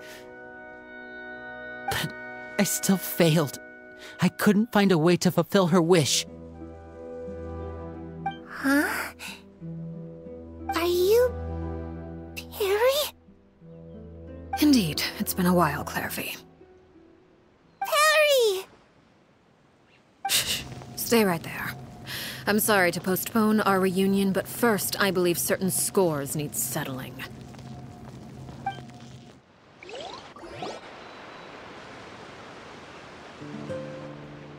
Father, let me explain. Out of my way. Father! You chose to conceal a threat to the house, and for that, you must be punished. Overall, however, I suppose your wrongdoing is hardly the most egregious of the bunch, so I'll deal with your punishments later. As for right now, the more pressing concerns are the traitors among us. By traitors? Do you mean us? Father, let me explain. We didn't mean to... Fultz, why don't you share what you heard? Yes, Father. Secret Midnight Meeting number 3. Participants: Filial, Nantoy, Sato, Toddy. Nantoy clearly said, if only Father wasn't the one who took us in. Sato added, I'm sick of this life. I just want to live as a normal person. Filial was the worst of them all. She called us crazies and said a bunch of mean things about Father. I did not! You're lying! Fultz is trying to frame us. It's not like I'm the only one who heard those things. After that, You and Toddy and a bunch of other people started talking about Clairvy. You were using all those things Clairvy brought up as an excuse to question Father. We're birds locked in a cage. The only way out is to destroy it. That's what you said, wasn't it? You little. You just want me gone, don't you? What did I ever do to you, huh? And you, Sheplo, have you forgotten who stood by your sickbed, watched over you, and changed your dressings? Come on, let's hear it then. What's your reason for all this?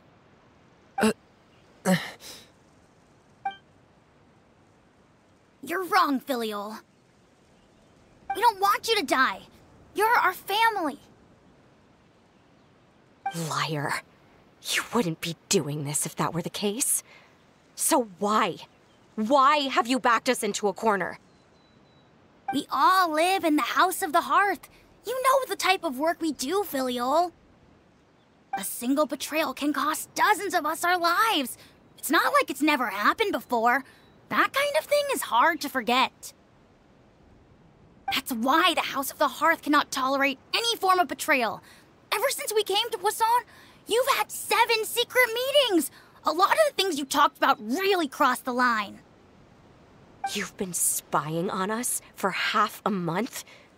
Wait a second. Now that I think about it, the move to Poisson was just a way to make it easier to spy on us, wasn't it? Because we were all in one place. You've had this planned all along. Filial, Nantoy, I'm sorry. I owe you both my life. I owe Clairvy too. If it weren't for all your help after I got poisoned, I wouldn't be standing here today. If this were any other situation, I would do anything to repay that kindness, even if it cost me my life. But rules are rules. I'm sorry. My hands are tied. Why? Why? That's enough, Filial. We made a mistake, and we should own up to it. We broke the rules, plain and simple. And now we have to face the consequences. I'm sorry, Sheplo. Foltz. I'm sorry, Father. We accept our punishment. Chapleau, according to the rules of the House of the Hearth, how should these traitors be punished? All those who betray the house pay with their lives. And so it shall be.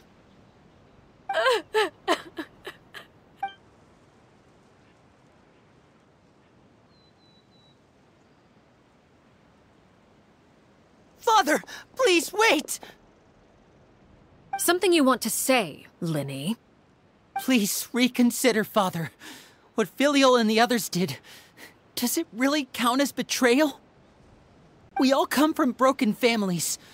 From the very first day we joined the House of the Hearth, we wanted nothing more than to make it a real home.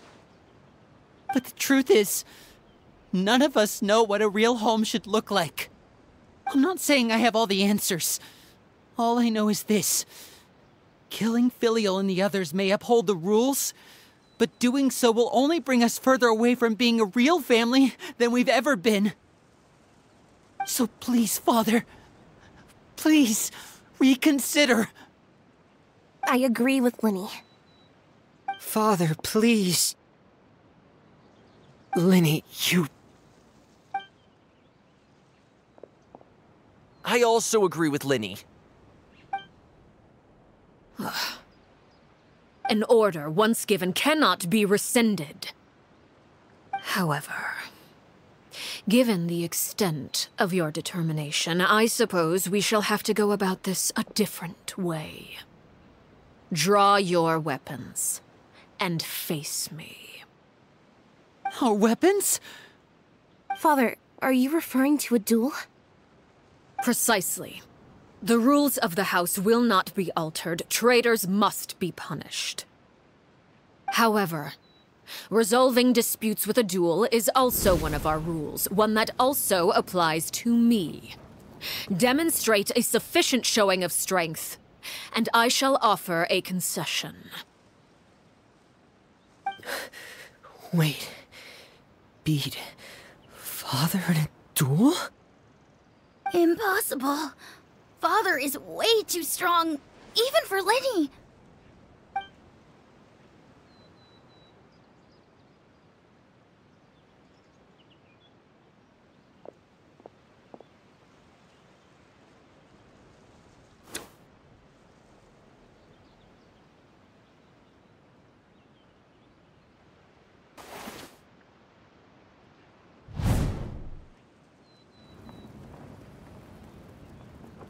Did you hear that, Traveler? Lenny and the others have to duel the Knave. What should we do? Can they really win something like that? If they lose, those people from the house are really gonna be executed. Hey, are you listening?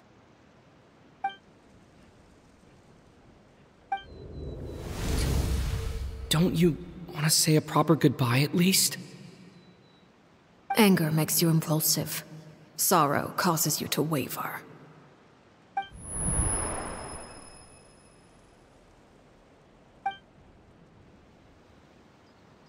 Oh. Looking at that expression on her face, she seems really serious about this. Guess that means there's no chance she's throwing the duel on purpose, huh? When guests are around, families are often on their best behavior. And any disputes are less likely to escalate. When the time comes, make the choice that you deem most appropriate in the situation, and lend your help to the House of the Hearth. What's wrong, Traveler? Hey, where are you going?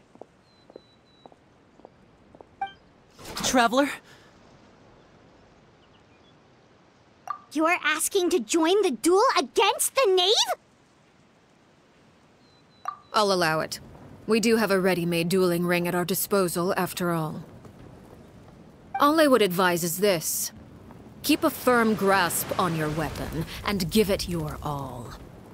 Any less, and you may just lose your life.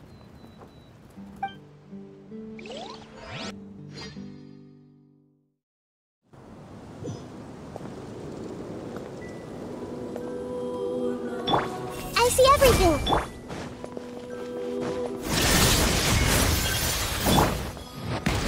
Is it my turn now?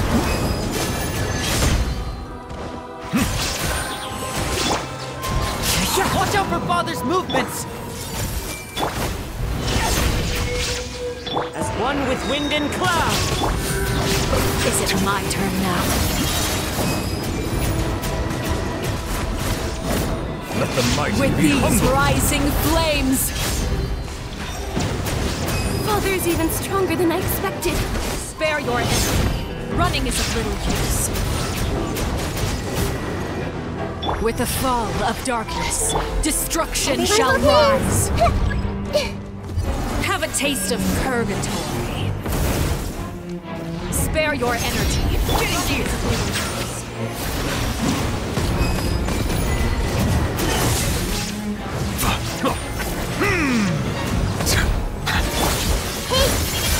Share my knowledge! One with nature! Watch out for Father's movements!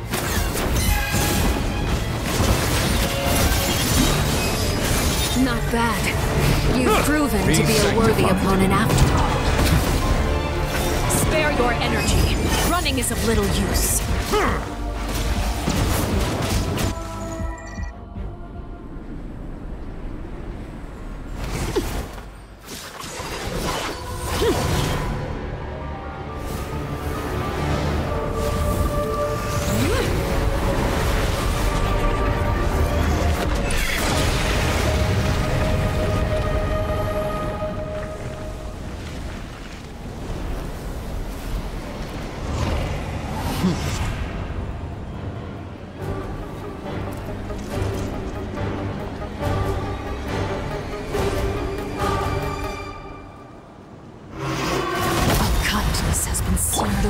Watch out for Father's movements! All that remains. Bow your head.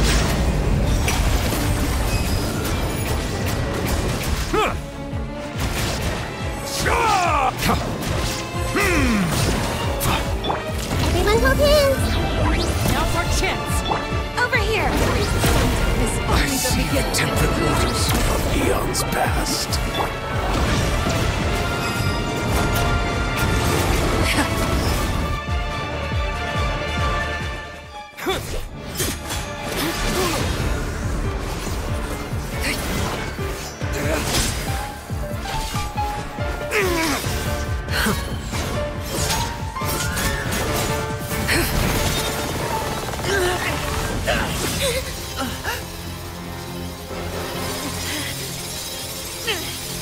You should know better than to crowd in one place.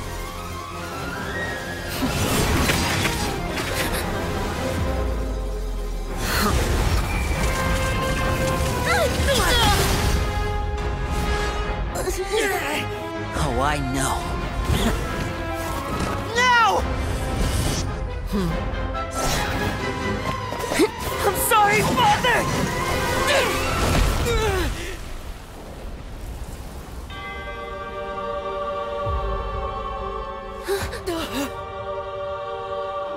Sorry for what? This pitiful excuse for an attack.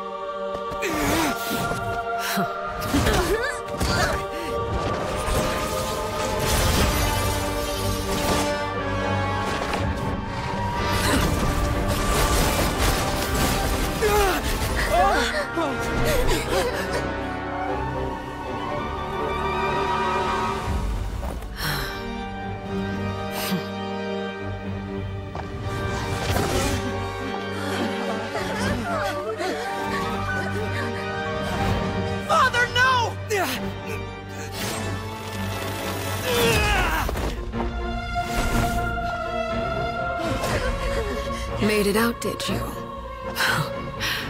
You're stronger than I expected.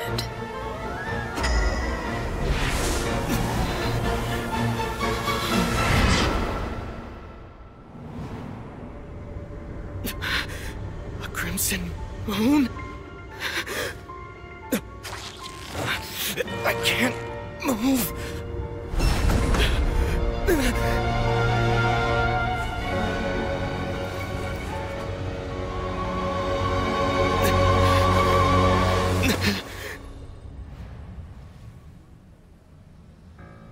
Still, not strong enough to beat me.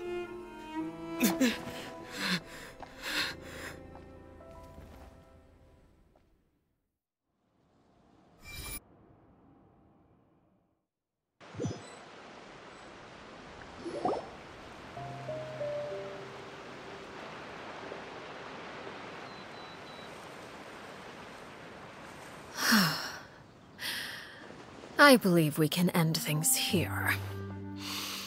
It's not often that we get to enjoy the company of guests, after all. We wouldn't want things to get too out of hand. Brother, are you all right? Lenny. Given that I am the victor of this duel, as agreed, the punishment stands. No! I never thought things would end like this. However, everyone involved in the duel demonstrated a remarkable level of strength and determination. In light of this, I'm prepared to change the method of execution.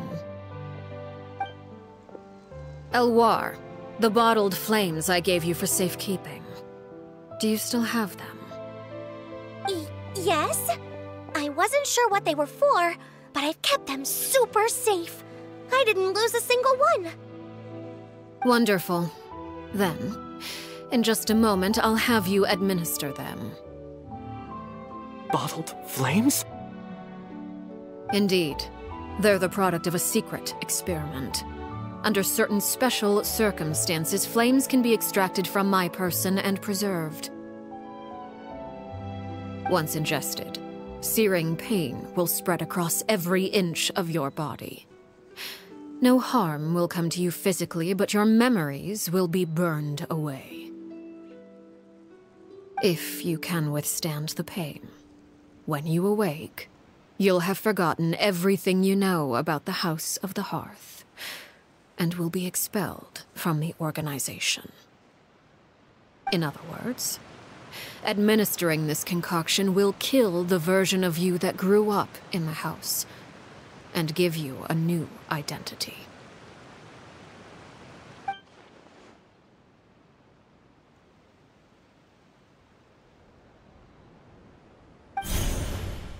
Memory is a mysterious thing indeed.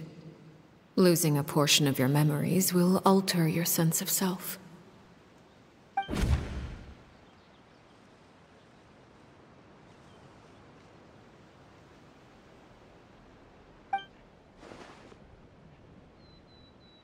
So, you're just letting us go, Father? You misunderstand. Memories are extremely important. Once consumed by flame, the version of you standing before me will die, and our secrets will die with you. So no, I don't intend to just let you go, because the person who survives will be nothing but a stranger. Even so, I won't have to live in fear anymore. I'm sorry, Father. I'm sorry I let you down, but I really... Don't cry, Filial. You haven't left the house yet, so there are still rules to be followed, yes. Remember what I taught you. Anger makes you impulsive, sorrow causes you to waver. Don't let yourself be controlled by your emotions. Of course. I'll remember.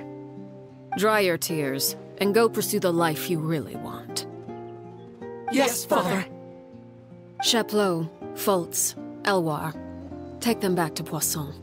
And bring Linny and the others as well. I prepared 3 extra vials of bottled flames. As for whether to take them, the choice is yours. Goodbye, children. The next time we meet, I will no longer be your father. Thank you for all you've done for the house. I hope you have bright futures ahead of you.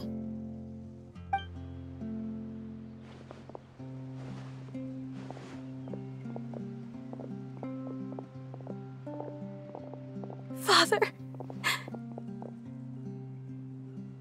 Let's go.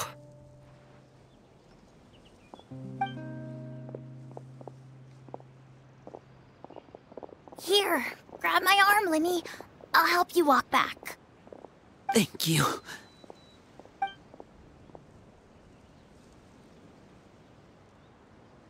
Clairvy.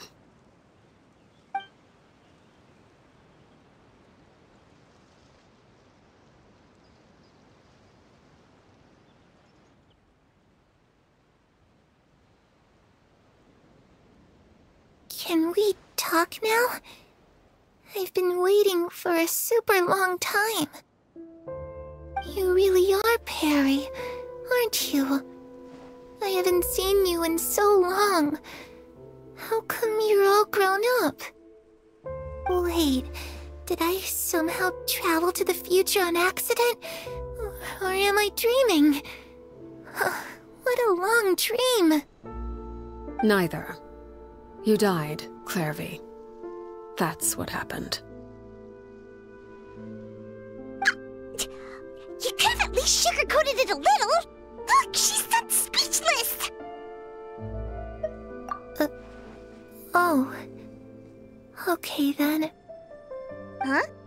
That's it? You accepted it just like that? Yep. If that's what Perry says happened, then I believe her. Perry wouldn't lie to me. Plus, I don't really need to know why I'm like this. I'm more curious about what happens in the future. If you're a harbinger now, Perry, that means Mother is gone, isn't she? Can you tell me about it? I want to know what happened to her. And to me. You never stopped trying to defy fate. At first, no one believed you. You could only vent your frustrations to the moon. In fact, you often sought comfort in the night sky. You wanted to see the aurora, so one night we promised each other we would go to Snezhnaya to see it together. Later on, you tried to run away, but you were brought back each time. Mother spared your life, but it wasn't out of kindness. Instead, she decided to make an example of you by slowly torturing you over time. That way, the other children would know what happens to traitors. Still, you never gave up. Mother hoped that through ruthless duel after ruthless duel, she would be able to crown an ultimate victor among the children she raised. But you called on everyone to unite, to fight to a draw in order to reduce casualties. Your efforts may have only delayed the inevitable, but still. You gave them hope. You tried everything you could think of, but every attempt ended in failure. Still, you never turned your sword on Crucibina, and you never turned it on me. On that gloomy day, you told me, "For the last 16 years of my life, I've done everything I can to fight for freedom. But now, I realize that the only freedom I truly possess is the freedom to choose to die." I never imagined I would say something like that. I must have been feeling really worn down. But somehow, I still think I understand. According to Mother's plan, only one of us was going to make it until the end. And I always hoped that person would be you. If I could do it all over again, I still don't think I would make a different choice. Even when I first met you, I knew you'd be able to do what I couldn't. Is that so? Even now, I'm not sure I truly understand what kind of freedom you were trying to pursue. But as the head of the House of the Hearth and as the children's father, I've tried to give them the most basic of freedoms. The freedom to choose their own fate. It's something I discussed with the Iudex of Fontaine. The children who want to leave the house will have their memories wiped clean of all secrets pertaining to the organization. In return, they will be allowed to live a normal life in Fontaine without being prosecuted for their past. Of course, I won't simply hand freedom to them on a silver platter. They have to fight for it and prove themselves worthy of it. Only freedom that is earned has true value. That's more than enough. That's exactly the kind of life I was fighting for. You know, Perry, I think you're a pretty amazing king, and a really great father, too. I'm really happy that you're the one who took over the house. I guess I do have one regret, though. I still haven't seen the outside world. Well, it just so happens that our dear guests over here have been to many nations and traveled to countless places. Perhaps they would be willing to tell you what the outside world is like. Really? Of course! We've traveled all over the place. We've got so many stories, we could probably talk your ears off for 3 days straight! You know, I used to dream of being a bard. Playing the lute while singing into the winds of freedom. Even if there was no one there to listen, I would have continued to sing no matter what. Ah, that's where Mora comes from. I never knew that before. If I had some Mora, I would buy 3 new dresses. One for me, one for Perry, and one for Mother. It's just too bad Perry doesn't like wearing dresses. And Mother, well, she probably wouldn't accept something like that either. I guess I'd just have to keep them all for me then. I could wear a different one every day. Those yokai you mentioned, what do they look like? I once saw a drawing of this one guy with horns on his head and a super scary face. Are there any yokai like that? Oh, sounds like you're talking about an Oni. Yep, we've met one, and let Paimon tell you, they're not nearly as scary as they look. I was always too afraid to skip Mother's fighting lessons. But at the academia, I bet you could do all sorts of secret things in class. things that have nothing to do with studying. I'm just kidding. Being able to study whatever you want without having to fear for your life actually sounds pretty great.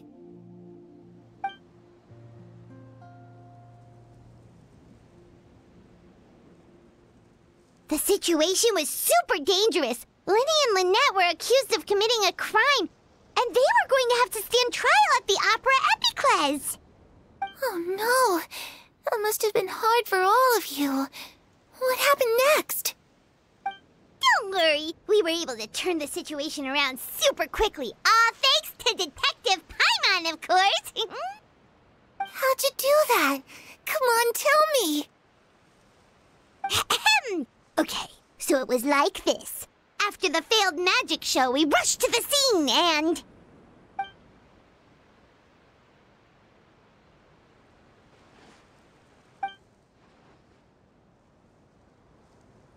Shadows don't have the capacity to learn or grow. Any new information they encounter is quickly forgotten over time.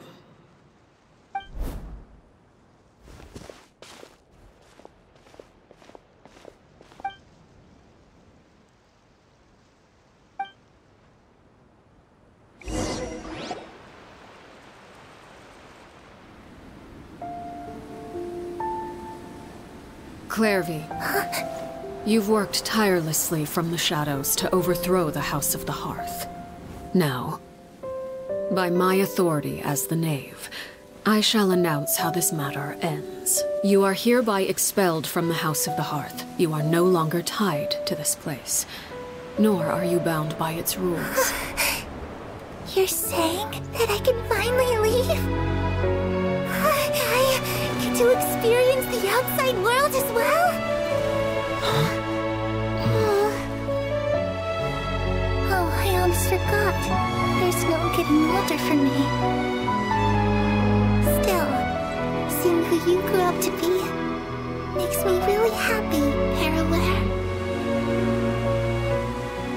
Take care of yourself. Goodbye. May we meet again someday.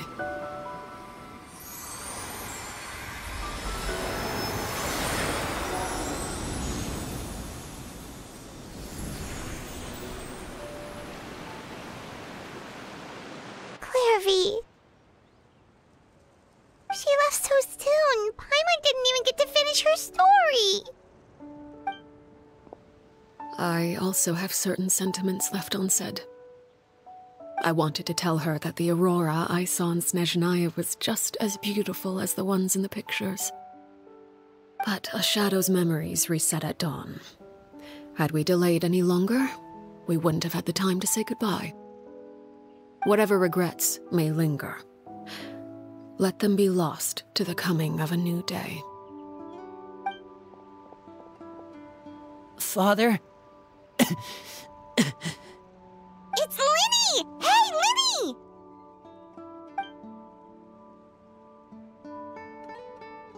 What is he doing back here? Let's go check it out.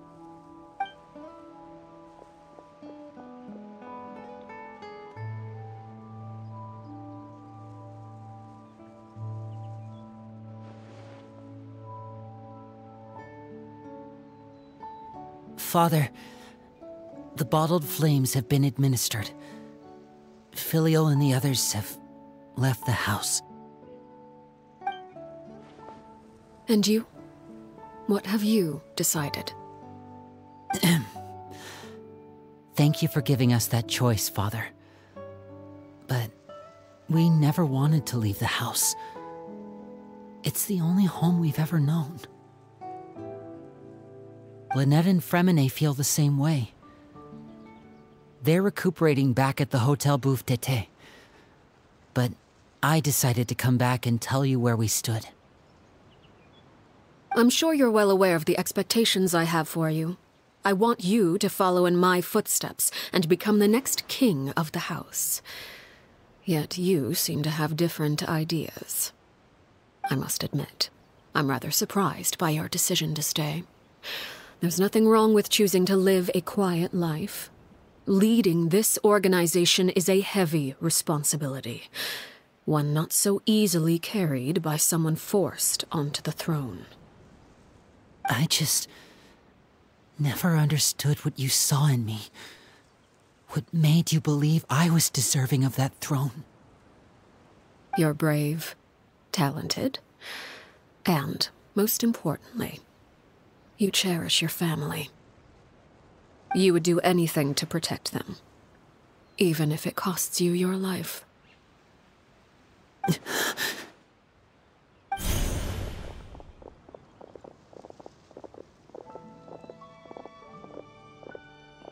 Speaking up back there was so brave of you, Linny. It's all thanks to you that we were able to convince Father to back down. You're a hero, Linny. Hero? Father is the real hero. Had Father gone all out during the duel, there's no way I would have walked away with my life. She must have had it all planned from the beginning, from the very moment she suggested a duel. I'm not deserving of that title.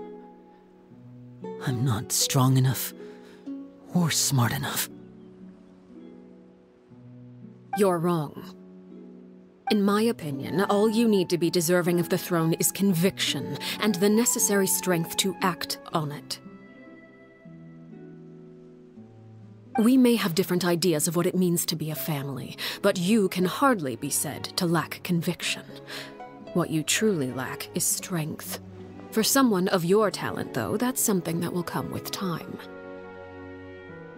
Even without that strength, you still chose to face me in a duel, even though the odds were stacked against you. That capacity to honor your convictions is what I truly see in you. Father. No one knows what the future holds, what tragedy or triumph may be in store. Being at the head of this organization requires the strength of will to face whatever comes. Caution will only hold you back.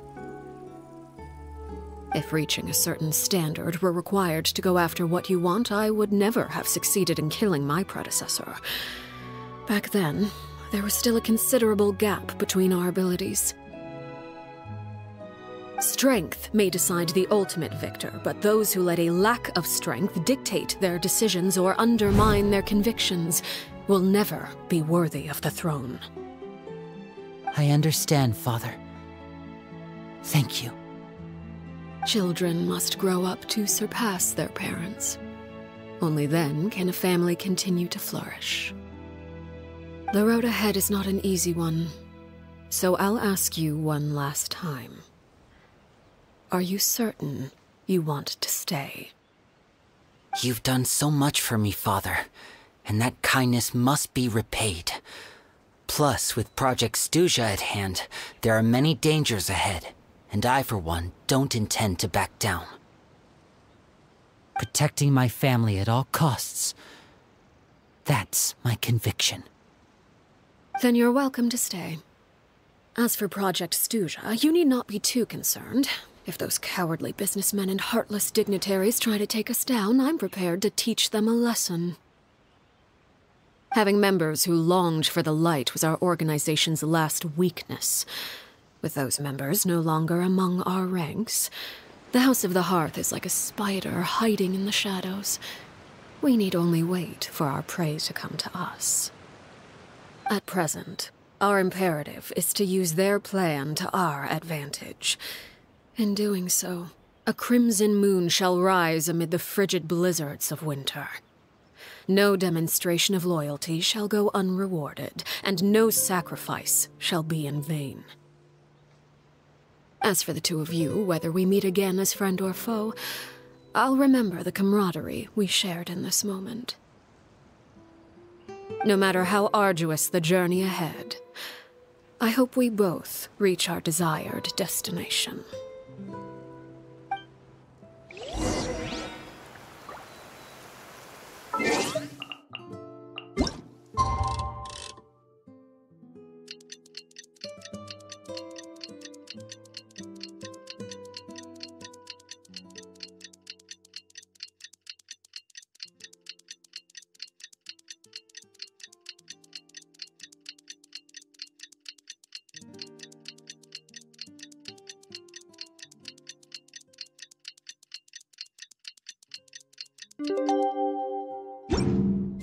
Melusines are Didn't Linny say that Lynette and Feminet were recovering at the Hotel Bouffes? Oh, Paimon wonders how they're doing. Maybe we should go check on them.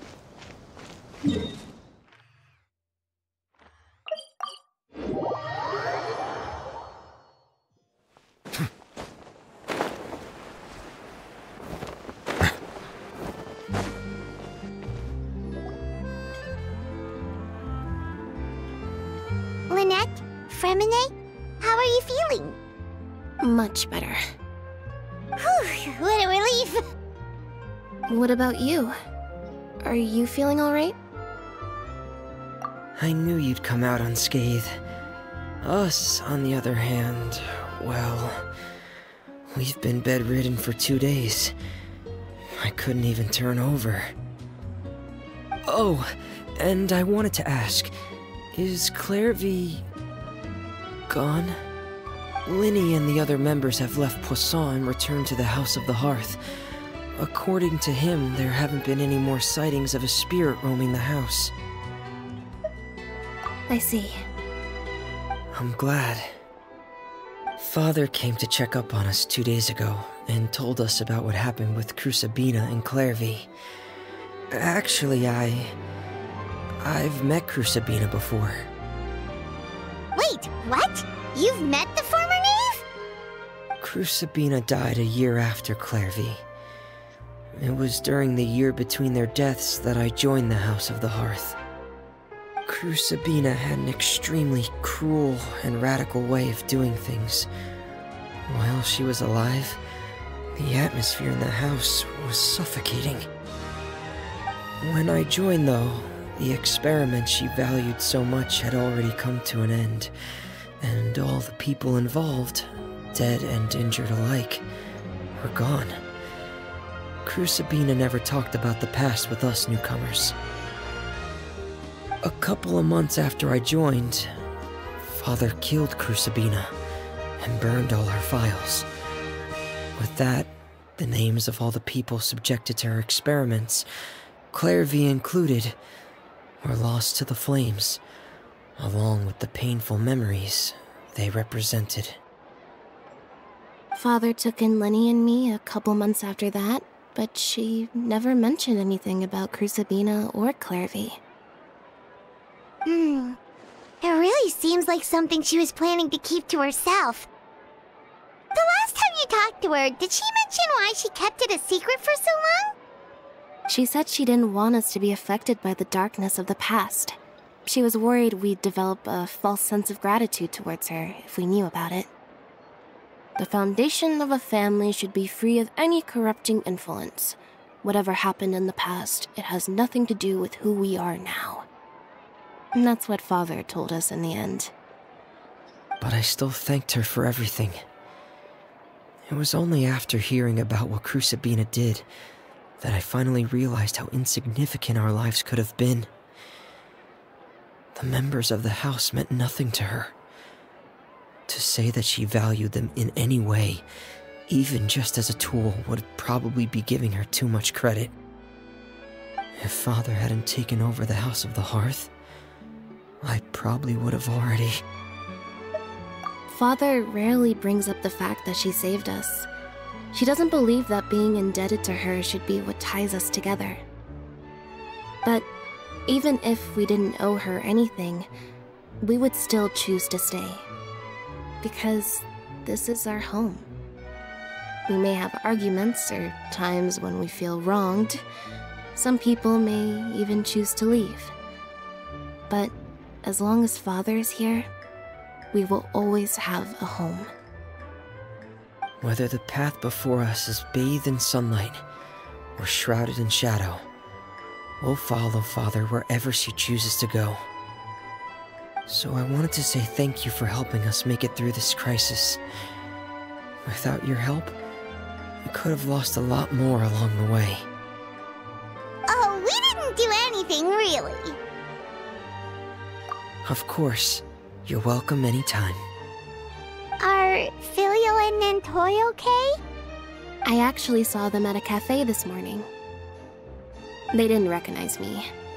From what I could tell, they were drinking coffee and talking about one of the operas that started running recently. They seemed happy. If I had to take a guess, I would say they finally found the kind of life they always wished for.